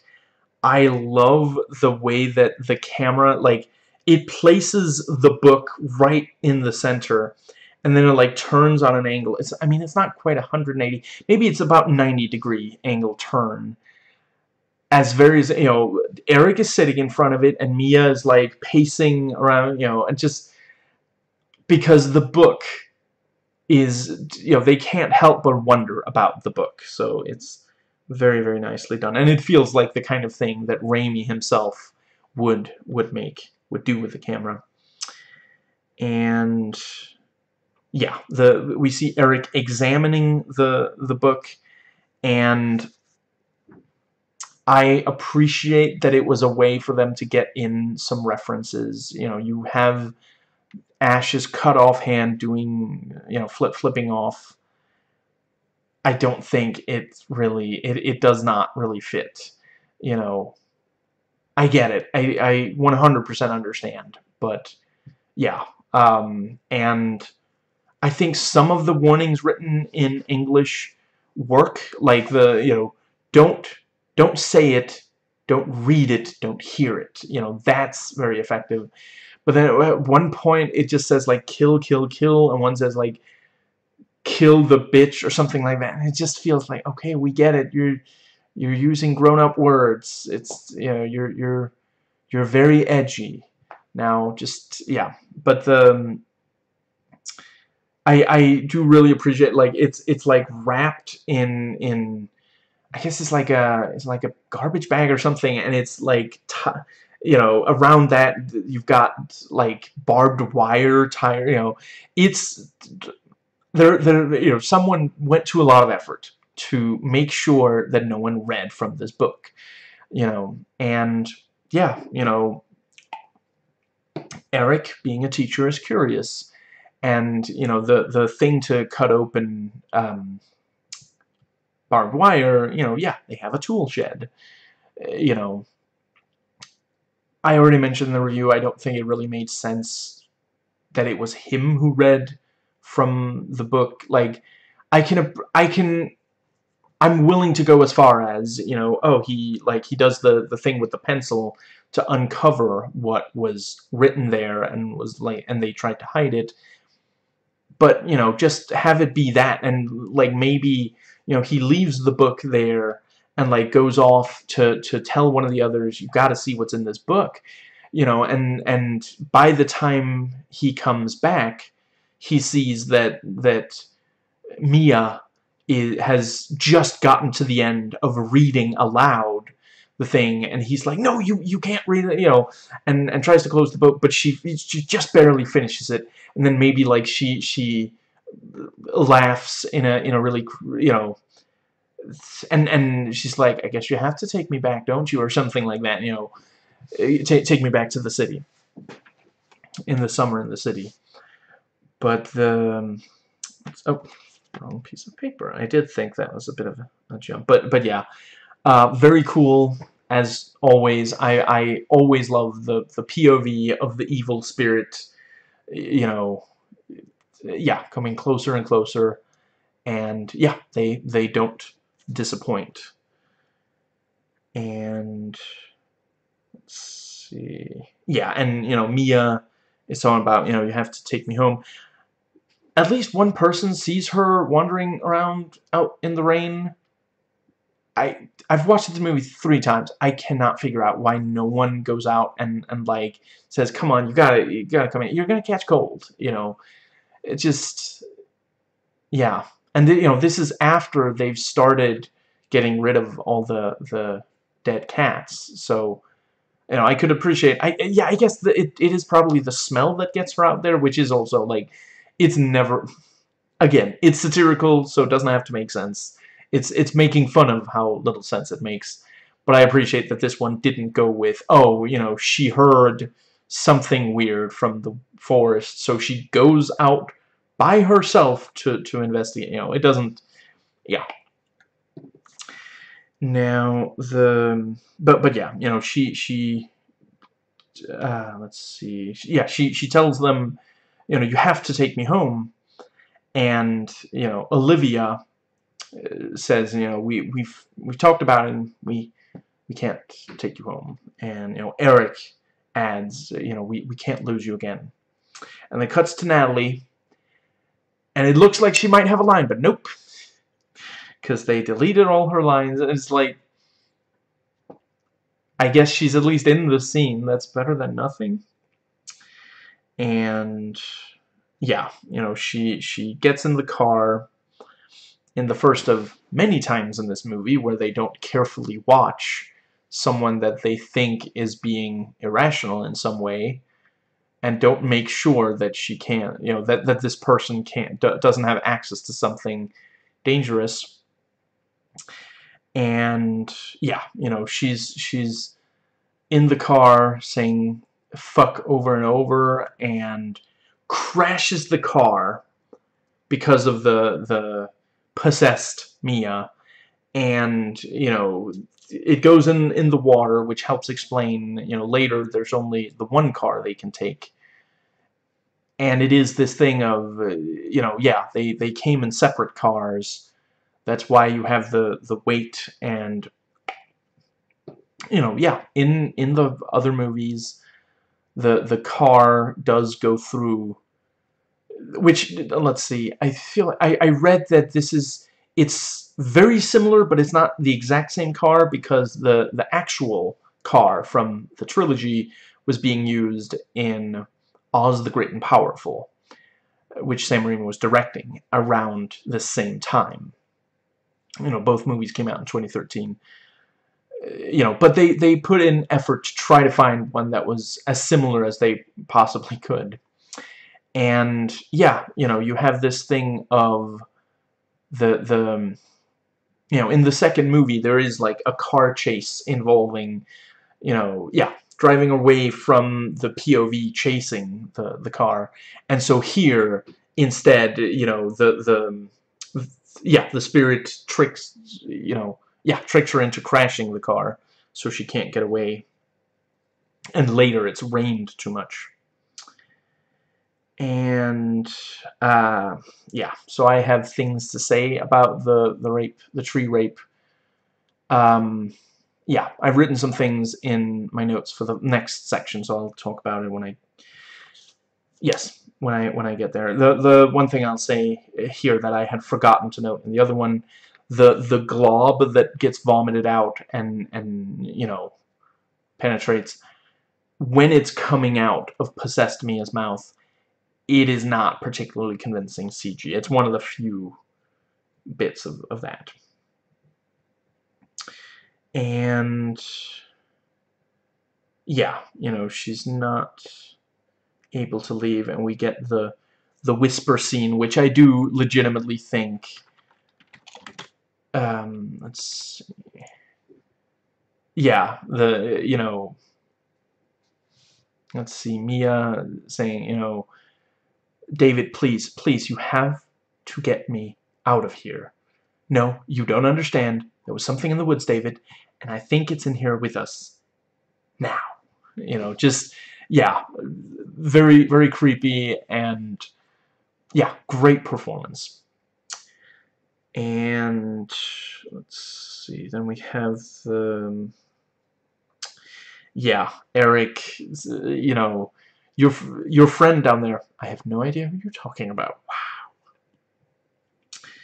And the dog isn't moving, and we get a brief flashback of her beating it to death with a hammer, and that's again like, fuck. Animal cruelty, that'll get you. That'll really... And I respect people who say that's going too far, that there should never be cruelty to animals. Even, like, you know, obviously they didn't... You know, it's fake. They didn't actually hurt an animal for the movie. But even just depicting it like that, you know, I can appreciate that that's going too far for some. Right, and apparently, like, it sort of whimpers from down there, and that was apparently not in the script. Like, someone from the studio, you know, made them add that, even though there's no, like, is the only bit of setup that there's no payoff to, because we never actually see the dog again. Like, the rest of the movie proceeds as if the whimpering was not there, because, yeah, the dog is dead in the script. And, yeah, it's just... Studio people, man, they really have no idea what they're doing a lot of the time. Let's see. Yeah, and you know, we have the shower, which, you know, it's a good way to relax. A nice, hot, scalding shower leading to 2nd and 3rd degree burns. And it is like, you know, when David gets in there and you just see the you know, just, ugh, so nasty on... the burns on her face, just Jesus. And yeah, David tries to get her out of there, but he cannot cross the bridge under troubled water. And yeah, they talk about, you know, these are like 2nd or 3rd degree burns. This is, you know, it's a big problem, and Natalie actually gets a line, which is nice. And Mia got the gun, which, yeah, I'm not going to claim that it makes any sense for them to not make sure that the person who is so irrational that she's, like, boiled herself on purpose, you know, that they're not making sure she doesn't get her hands on the gun, which they know is there. You know, this is like a family thing, and they found the gun earlier, and they weren't like, what the fuck put a gun here? Like, you know... Evidently, that's just supposed to be there, so they know it's there, and they don't do anything about it. Just, yeah. Let's see, and Mia vomits directly onto the face, into the mouth of Olivia, which, you know, Jane Levy, the actress playing Mia, said in one of the behind-the-scenes, you know, that was the worst thing I had to do. I'm going to hell for that, which, yeah. And, you know, yeah, wouldn't be an Evil Dead movie without someone, without something nasty getting spewed in someone's face. And, let's see. You know, so yeah, we've seen that sort of thing many times before in these movies, but this was the one that most felt like incredibly disgusting. And, yeah, you know, they talk about, we gotta, you know, Olivia at first is not crazy about giving Mia more sedatives, you know, could put her into a coma, which is absolutely true. If you give someone too many sedatives, it can put them in a coma. And, you know, yeah, they insist, so she goes into the bathroom, you know, flicks the light switch, which, how is there electricity in the cabin after all this time? And just, you know, it kind of feels like evidently, you know, clearly they haven't been here for a while, but like, yeah, there's still functioning electricity after all this time, and you know, just, yeah, anyway, you know, and we get the classic, you know, we've seen in a lot of horror movies, you know, someone will open the you know, the medicine cabinet or whatever it's called, you know, and close it, and there's, you know, in the reflection there's someone behind them or something, you know. But this time it's her own reflection, and it's the cut up face, which, okay, so the scolding and the cut up face, those are ways to try to remove the demon, according to the book. But it kind of felt like it's just some of the demons trying to mutilate their hosts, which, you know, they do across all of these movies. So, yeah, I don't, you know, even, I guess that's why they keep cutting to, like, this was something some user reviewers really hated. It'll, you know, right before or as something, you know, really fucked up is happening with the possessed, it'll cut to a page of the book that shows a depiction of someone doing that, you know, and yeah, I guess it's to help explain this. I didn't think that it, like, ruined the movie, which other people thought. I don't think it's necessary, but it is also, I don't know that I love this idea of, because it never actually seems to work. Like, I just feel like if you're going to do that sort of thing, it has to be because they're prevented from completing it. I mean, I guess Mia... Okay, I can see Mia being prevented from finishing the scolding. But it didn't seem like Olivia was being prevented from carving up her face. Or I guess maybe the demon opened the door so that Eric could come in and stop her. But the demon also closed the door so she couldn't escape. And then she starts carving... I think it was a mistake. I think it should have just been, oh, this is what the demons do. The demons mutilate not only the bodies of those who are not possessed, but also themselves. And... But yeah, you know, she sees the fucked up face in the mirror, and the mirror shards break. And, you know, in Army of Darkness, mirror shards break, and mini ashes pop out and do the, you know, tie him up like Lilliputians and Gulliver's Travels and shit. But here, it's like, oh, you know, pick up the, you know, do a little bit of impromptu amateur plastic surgery. Doesn't work out quite as well as she'd hoped. You know, but yeah, I appreciate it, because it is, you know, over the course of the trilogy, each of them has a mirror scene, and gradually it becomes more and more, like, aggressive, and the other Ash, the demonic Ash, you know, gets more and more, like, harsh with him. But here, you know, this different take of like carving up a face with shards of a mirror, which is also the kind of thing, you know, you couldn't really do that back when they were making the trilogy, but yeah, today you can, and you can actually get that past censors. And let's see, the right, yeah, and you know, Eric gets in there and catches her. Why the fuck would you do that to yourself? And, you know, slips on part of her face meat, and, you know, falls, and she starts, like, stabbing him in the fucking face with the needle, and which she was, you know, that she was standing there preparing, so, you know, we know exactly where it came from.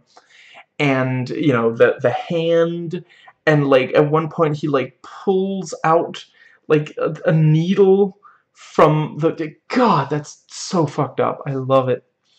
And, you know, yeah, he manages to get the heavy thing and just keeps bashing her face in, and it's like this, you know, you can't identify her body. He fucked up her face so bad.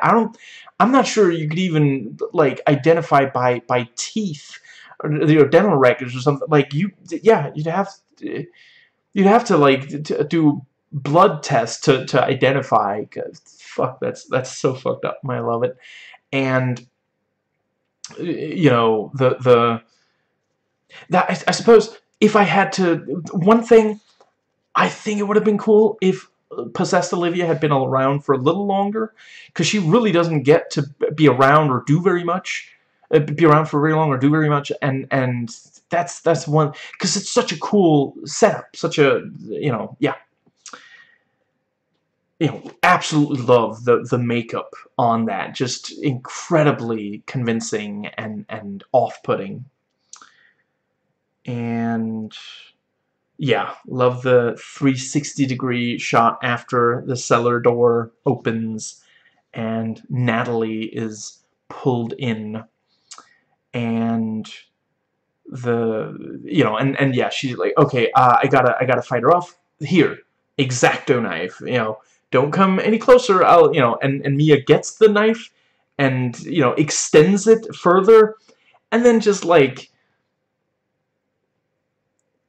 cuts her fucking tongue in half, and like, at one point, like, her eyes are, like, and just, and like, she's swirling her tongue around to make sure, like, oh, she feels it. It's not that, oh, I guess she's doing this because she just can't feel how much no, she feels it. She's, demonic possessed Mia is super into it. Just, yeah, so fucked up.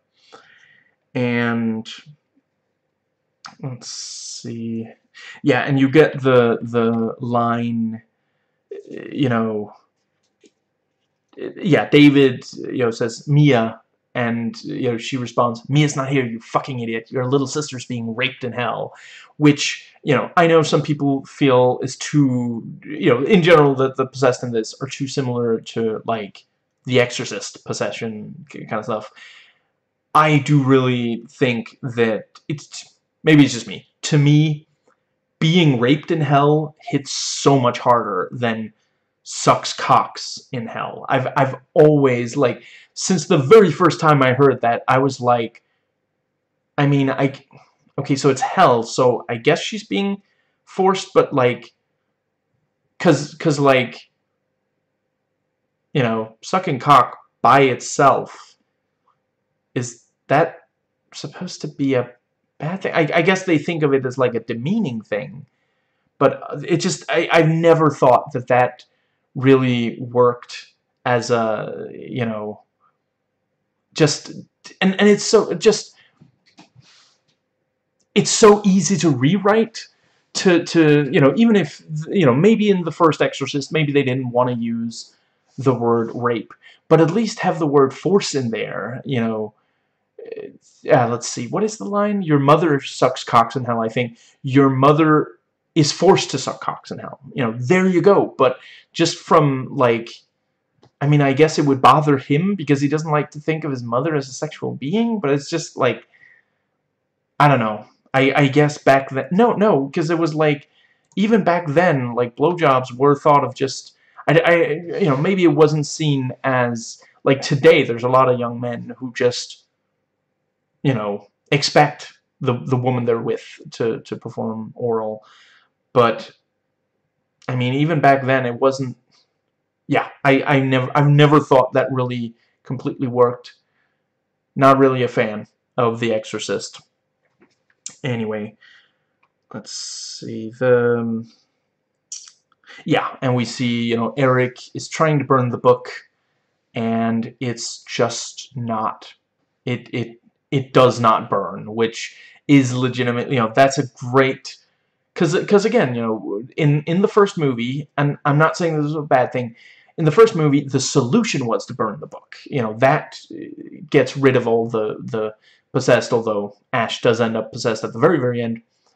But, so we're thinking, oh, it's going to end with burning the book again.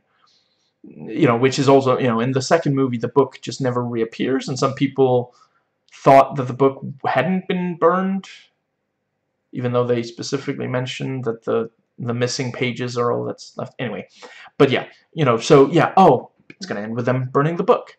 Nope, it is absolutely not going to, you can't even burn the book. And holy shit, the wound on the hand, so she gets bitten on the hand. Let's see, that's crap, that, yeah, and yeah, and she's, like, holding it underwater, and she's, like, squeezing it, and this nasty black stuff is, like, pouring out. It's just, oh, so gross. Absolutely love it. And, once the hand starts becoming possessed, it gets that kind of really fucked up. Like the flesh looks completely all, you know, I guess like rotting almost, you know, and you know it's moving weirdly. You know, I feel like that's got to be a reference to Ash versus his hand, and I'm really glad that they didn't try to, like, if Natalie's hand had started like smashing plates over her head, it would have been like, okay, this is not working at all, you know.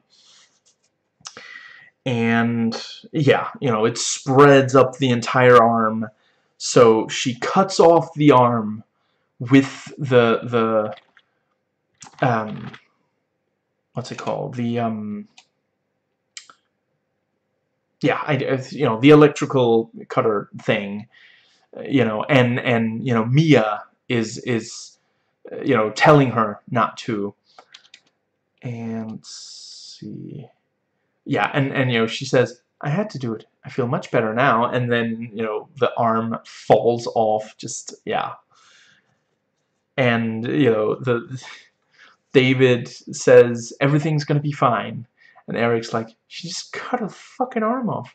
Does that sound fine? Which, you know, very similar to what Mirror Ash says, you know, does that sound fine? And let's see, yeah, you know, and Eric explains to David, you know, why it is necessary for him to kill his own sibling, which, you know, it's a lot of siblings who don't need a motive. And yeah, love the bit with the nail gun. Fuck, you know, just, and the you know, we see it like raised and starts firing and like holding up, and it goes through hand, goes through arm, and just, oh, and into face, just so, just, yeah. And the crowbar, which splits one hand, it's one hit, just, yeah. And yeah, and the gun is used to shoot off the hand, and we get some kind of fake looking CG blood, you know, spurting and pouring when the arm is held downwards, kind of thing, you know. That was, yeah, kind of obvious. And then we get the lullaby again, just to see, you know, he's trying to burn the, and then we hear the lullaby, and they did a good job. Like, apparently they wrote the lullaby specifically for the movie, and it is the kind of thing that just, you know, if you heard, if a mother is singing it to her baby, yeah, it sounds like comforting, which already puts it above the you know, we'll say the Hush Little Baby Don't You Cry, I think it is, you know. I always appreciated the Simpsons, you know, animating, like, if the baby actually understands the words and imagines it happening, you know. But yeah, but it's one of those things where, you know, back then they wrote really dark lullabies as a sort of way to, like, ward off, you know, to make sure it doesn't happen, you're singing it, kind of thing. Anyway, but yeah, it sounds, the lullaby in this movie sounds like a comforting thing if it's a mother singing to her baby, but when it's like a possessed person singing to non-possessed family member, yeah, very, very creepy, very effective. And we get a very clearly Sam Raimi inspired montage of him, you know, making a sort of defibrillating thing, which, you know, yeah, I mean, he's a mechanic, so, and the, you know, some of what he uses for the defibrillator is like the these syringes with metal needles, and metal does conduct electricity, and what a defibrillator, you know, the thing that makes it work is that it transmits a lot of electricity into the heart. So yeah, like, hypothetically, it makes sense what he's doing.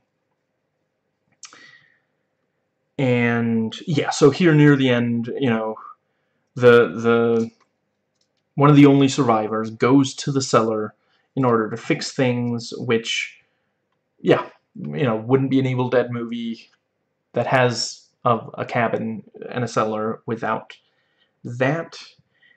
And I think I can, you know, overall, so in Evil Dead 2, you know, it's the missing pages that need to be dealt with. You know, in Army of Darkness, it's the books and the siege, and then here, you know, he has to pick up the possessed Mia, and you know, not long after, Mia fights the Abomination, which I feel like there should have been more setup for. You know, it feels like they're trying to do the Evil Dead 2 thing of the physical embodiment of it, and I'm not saying there's zero setup. I think it could have been a little stronger. And you also have this thing of, you know, oh, if, what was it, 5 souls get, you know, transferred, then the Abomination will rise. And, you know, you have people arguing, well, how did they get to 5? You know, wait, does the teenager from the start count? Because she was, like, burned, like, they were trying to make sure that it didn't get, you know, so it's a little unfortunate with that kind of thing. Love the fight in the cellar, and the burial, which, like, okay, I'm just gonna, yeah, thankfully, and does make a lot of sense, someone did indeed add the exchange to IMDb memorable quotes.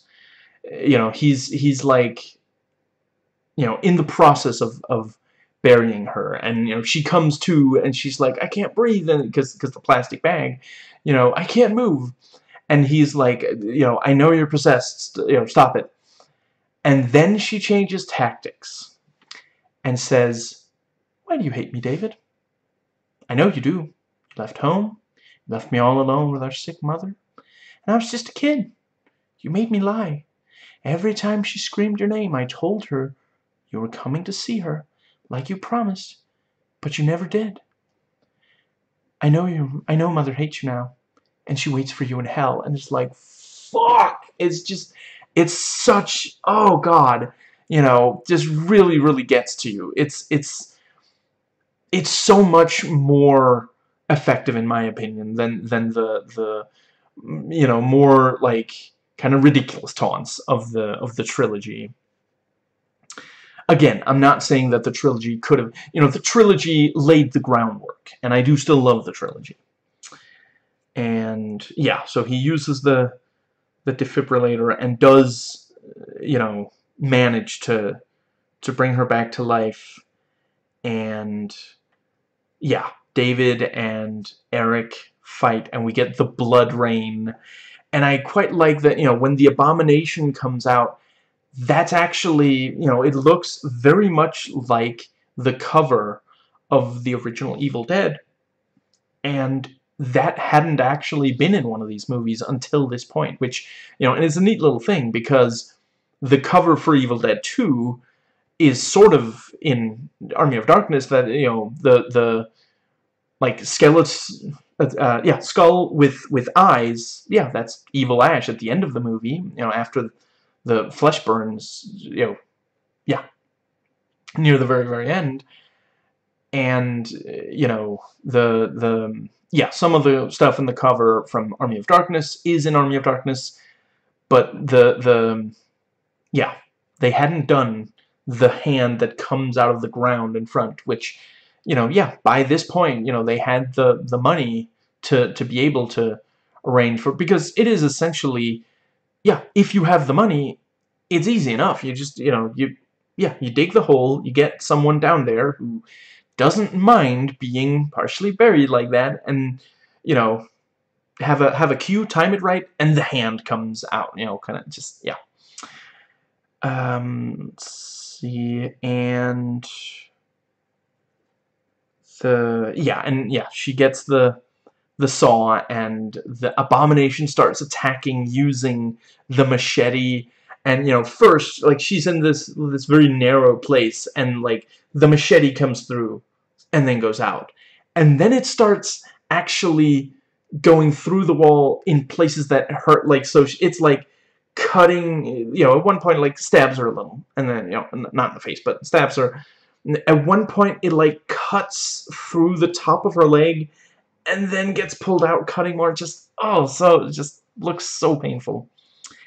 And yeah, you know, she's let's see, she's like hiding under the car, and the abomination gets there, and she, you know, she struggles with it because this is an American movie, and either a car or a chainsaw has to struggle to start if there is a scene where it needs to be used.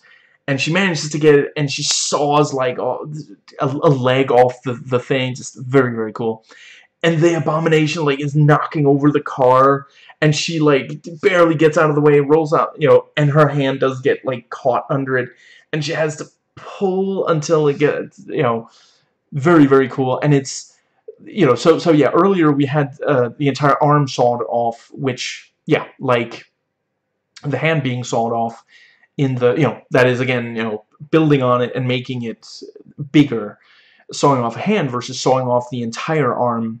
And then here, you know, another hand goes off, but this time it's somewhat reminiscent of in the first movie when one of them like bites their own hand, one of the possessed bites their own hand off.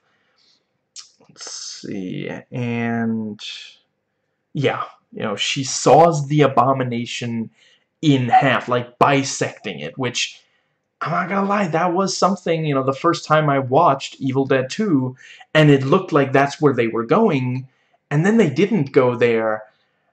Yeah, that's something I've wanted to see in one of these. And those were the notes made while watching, so that brings us to the ones, let's see, there we go, notes taken before watching. So, let's see, yes, so the tree rape is completely unnecessary. It's 100% within the logic of the movie for her to simply be infected by, say, being, say, stabbed or had fluid shot into her by the woods. That's all it, you know, into her mouth or something, or into a wound. That's all it takes for the other people.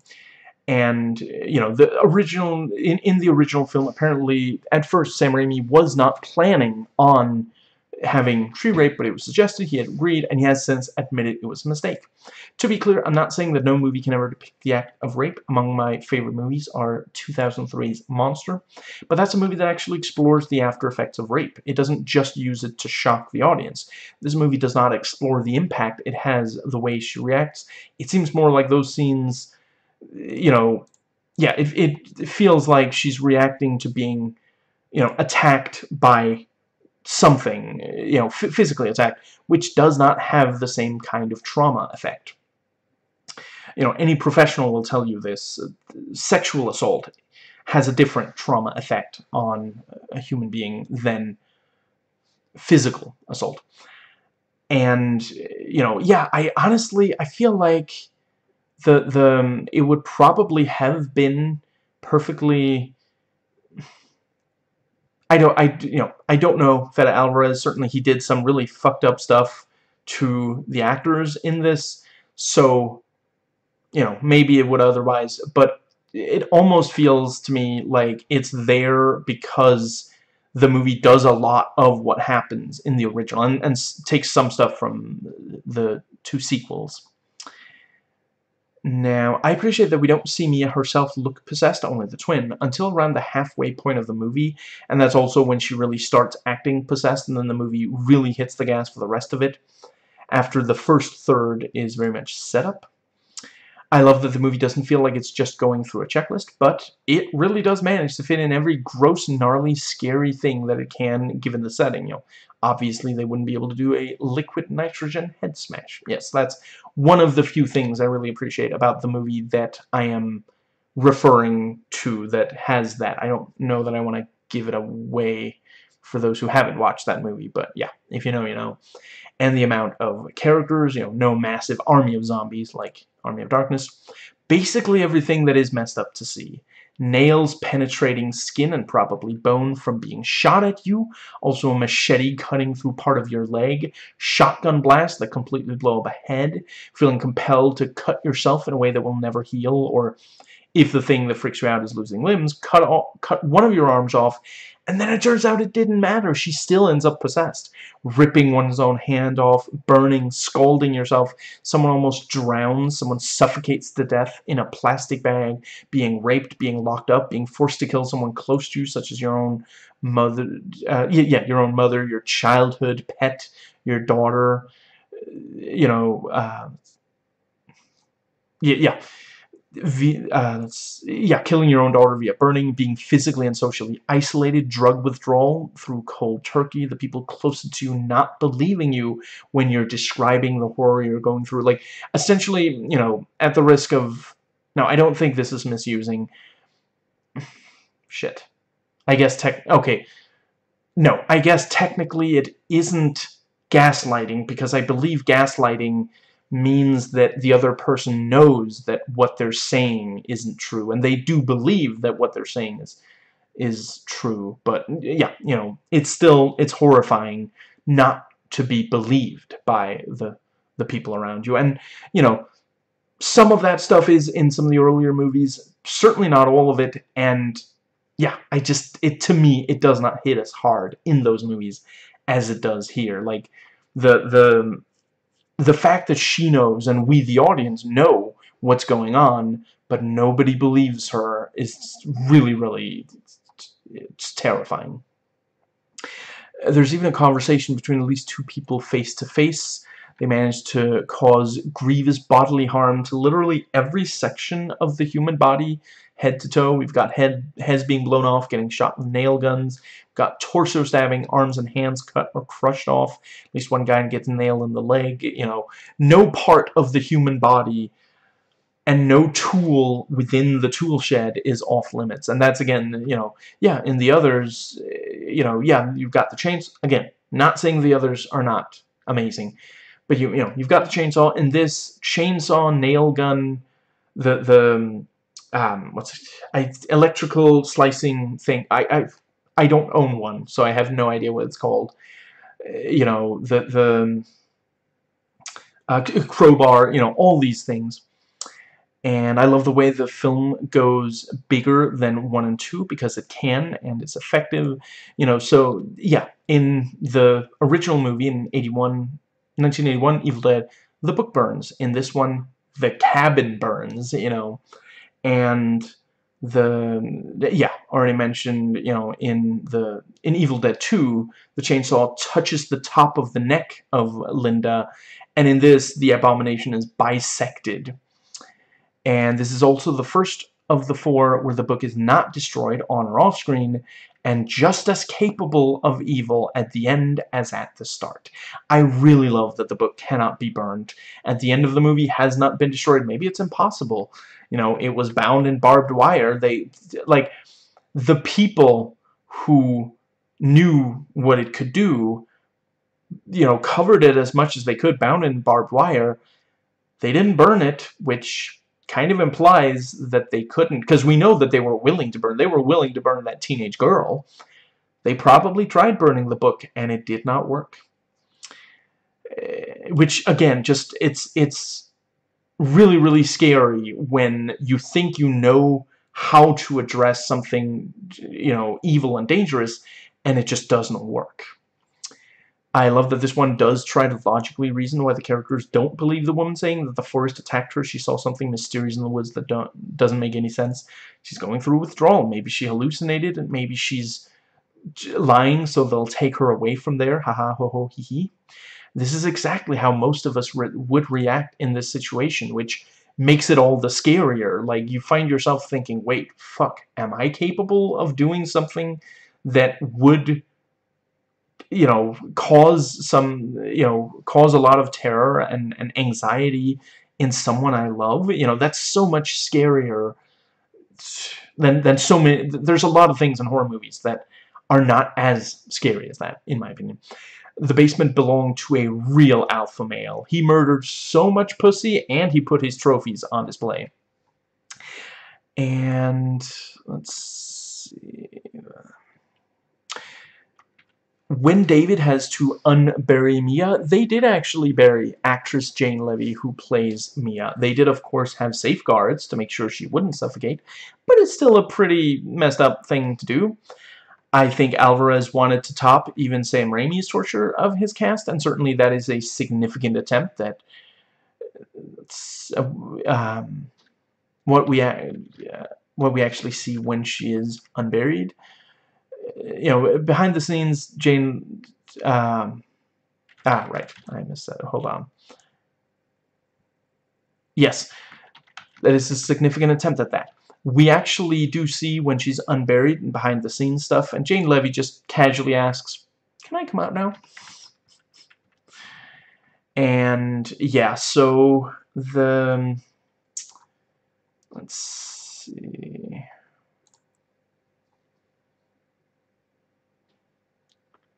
Right.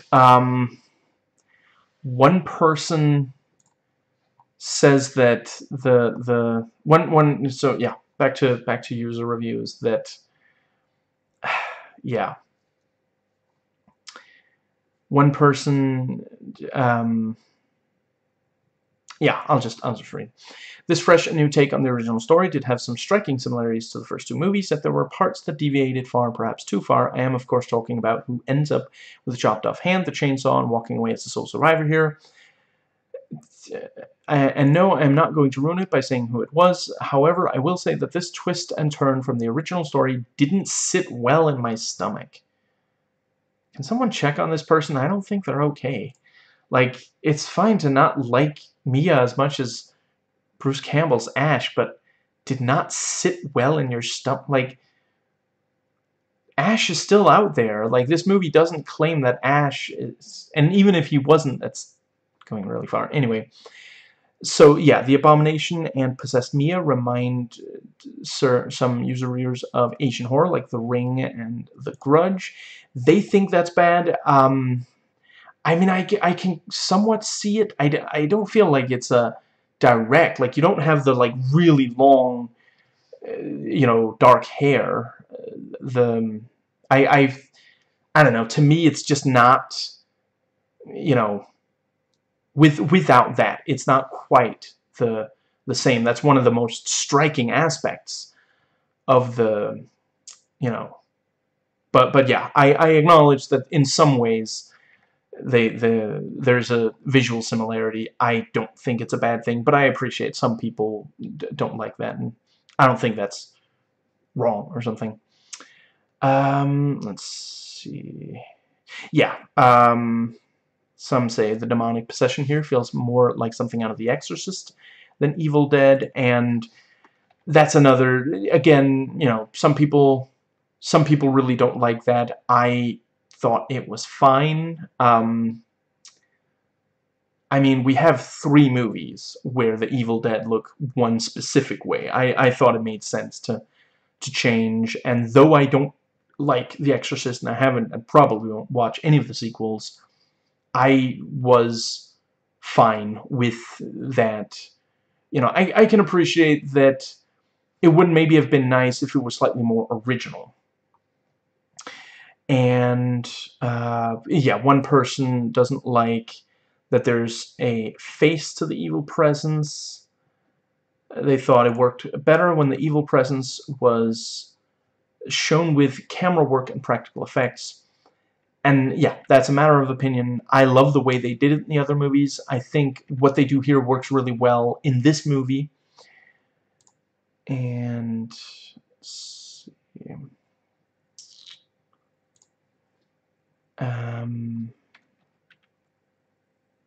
Right, and one person said, if the appearance of objects such as the chainsaw and shotgun were only going to really act as callbacks to the old film, then it seemed somewhat pointless. I mean, they're not just callbacks. Again, I don't even know what this person means. I guess, are they saying that it feels like they're in this movie primarily because they were in those other movies? I mean, I could see, certainly it does appear that that might be the case, but, like, the chainsaw and shotgun save the day. The shotgun is how David is able to stop Eric at the end when he shoots the gas canister.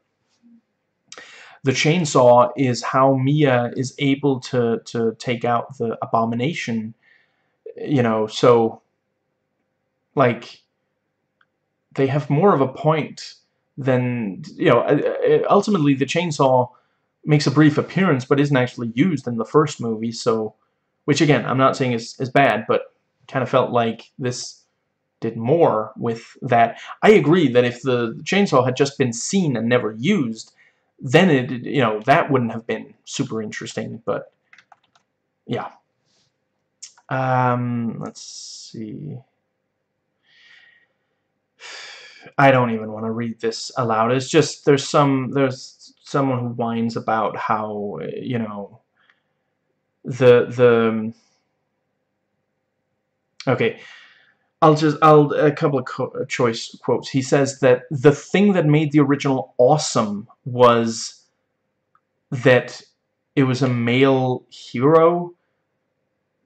I love Ash. Bruce Campbell is awesome, but there's a million things on that are higher on the list for me that make the trilogy awesome than the fact that the hero is male. Like, I agree if we're talking about, you know, okay, we love Ash, it's great that he's there, but if he hadn't been the hero and main survivor of the movies of the trilogy, although I suppose it's debatable whether he technically survives the first if you only watch that one,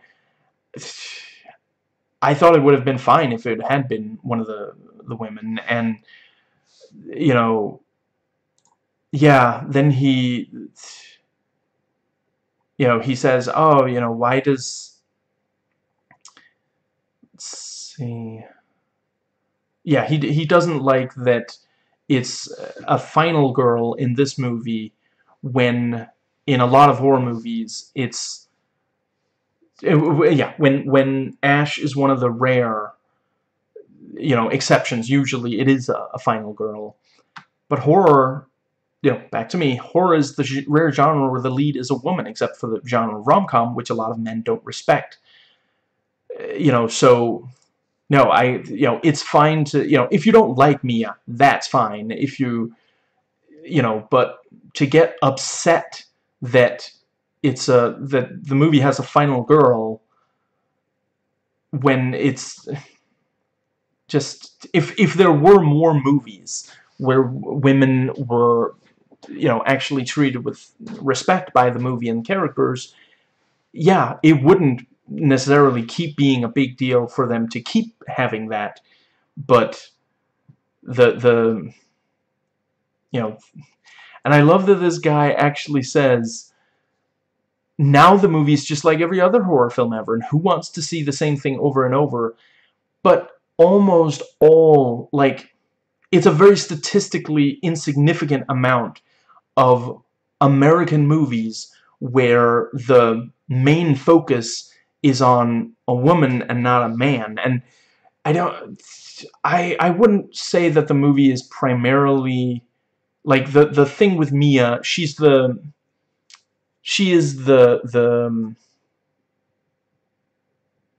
no, never mind. You know, yeah, I've said everything that I wanted. Yeah, and I've seen some say that the characters are just there to be killed off, forgetting that the second movie very much showed this was the case with the first one, since the recap cuts out 3 characters. Things largely happen the same way, despite, yeah, despite this. And I would also definitely say that throughout the trilogy, it is very much the case that the characters are largely there, so there's a lot of them that can be possessed and killed off, and that kind of thing. And right, I've seen some claim that this movie was predictable. They knew who would die when and how. I find that very hard to believe. I was surprised many times throughout it, and I've been watching horror movies since I was 13. I've watched probably over 100 horror movies. Now, let's see, and if we're talking like from around this same time, probably at least a dozen 2010s, late 2000s horror movies. Now, let's see, you know, this was one, you know, like I said in the review, I actually cared about the characters here. Very much not the case in the yeah, you know, they're other than Ash, I don't really care about the characters in any of the movies. Like, there's just barely enough there that we understand who they are and why they're doing what they're doing. And there's certainly, you know, we hate, I always forget his name, Jake, I think is his name, the hick who's obsessing over Bobby Joe. You know, he's really obnoxious, but other than that, I don't really care about them as characters. Like, if you swapped around a bunch of characters, it wouldn't really matter in the trilogy. And yeah, one person criticized, you know, after Mia has been possessed, when she comes back, all the injuries are gone. That's pretty much always been the case in all the movies that came before this one. Like, Henrietta grows back her eye when she reverts to her original human form. You know, sure, like, body parts don't grow back, but that also doesn't, like, the only thing is, like, her tongue has healed. You know, the burns are gone and that kind of thing. But, like, yeah. Let's see. Yeah, that is it for this one. So, thank you for celebrating Spooktober with me. And, yeah, more horror reviews are forthcoming. I don't only do it, you know, October is the 1 month a year I dedicate entirely to horror. But, you know, yeah, like I mentioned earlier, I do a weekly video on a horror thing, you know. So, anyway, yes, let me know in the comments section, you know, do you have any suggestions for things that should have been changed or things you thought were especially great about this one that I haven't already covered? If you like the video, please thumbs up, subscribe, hit that little bell. There should be a link to my main channel page. 1-2 more links to stuff like relevant playlists, a suggested video to rewatch on screen right about now. I put out 1 vlog per week, reviewing and sharing spoiler thoughts on a movie. I do a weekly video talking about a horror thing. I try to do a daily, it doesn't always end up being every single day, video on a Marvel TV show. Usually the ones that are more or less in continuity with the MCU. Let's see. I do a... Right, and I'm also covering, you know, Loki, each episode as it comes out, and I will continue to do that for future MCU shows that are on Disney+, as well as Star Wars shows and other content that are on Disney+. And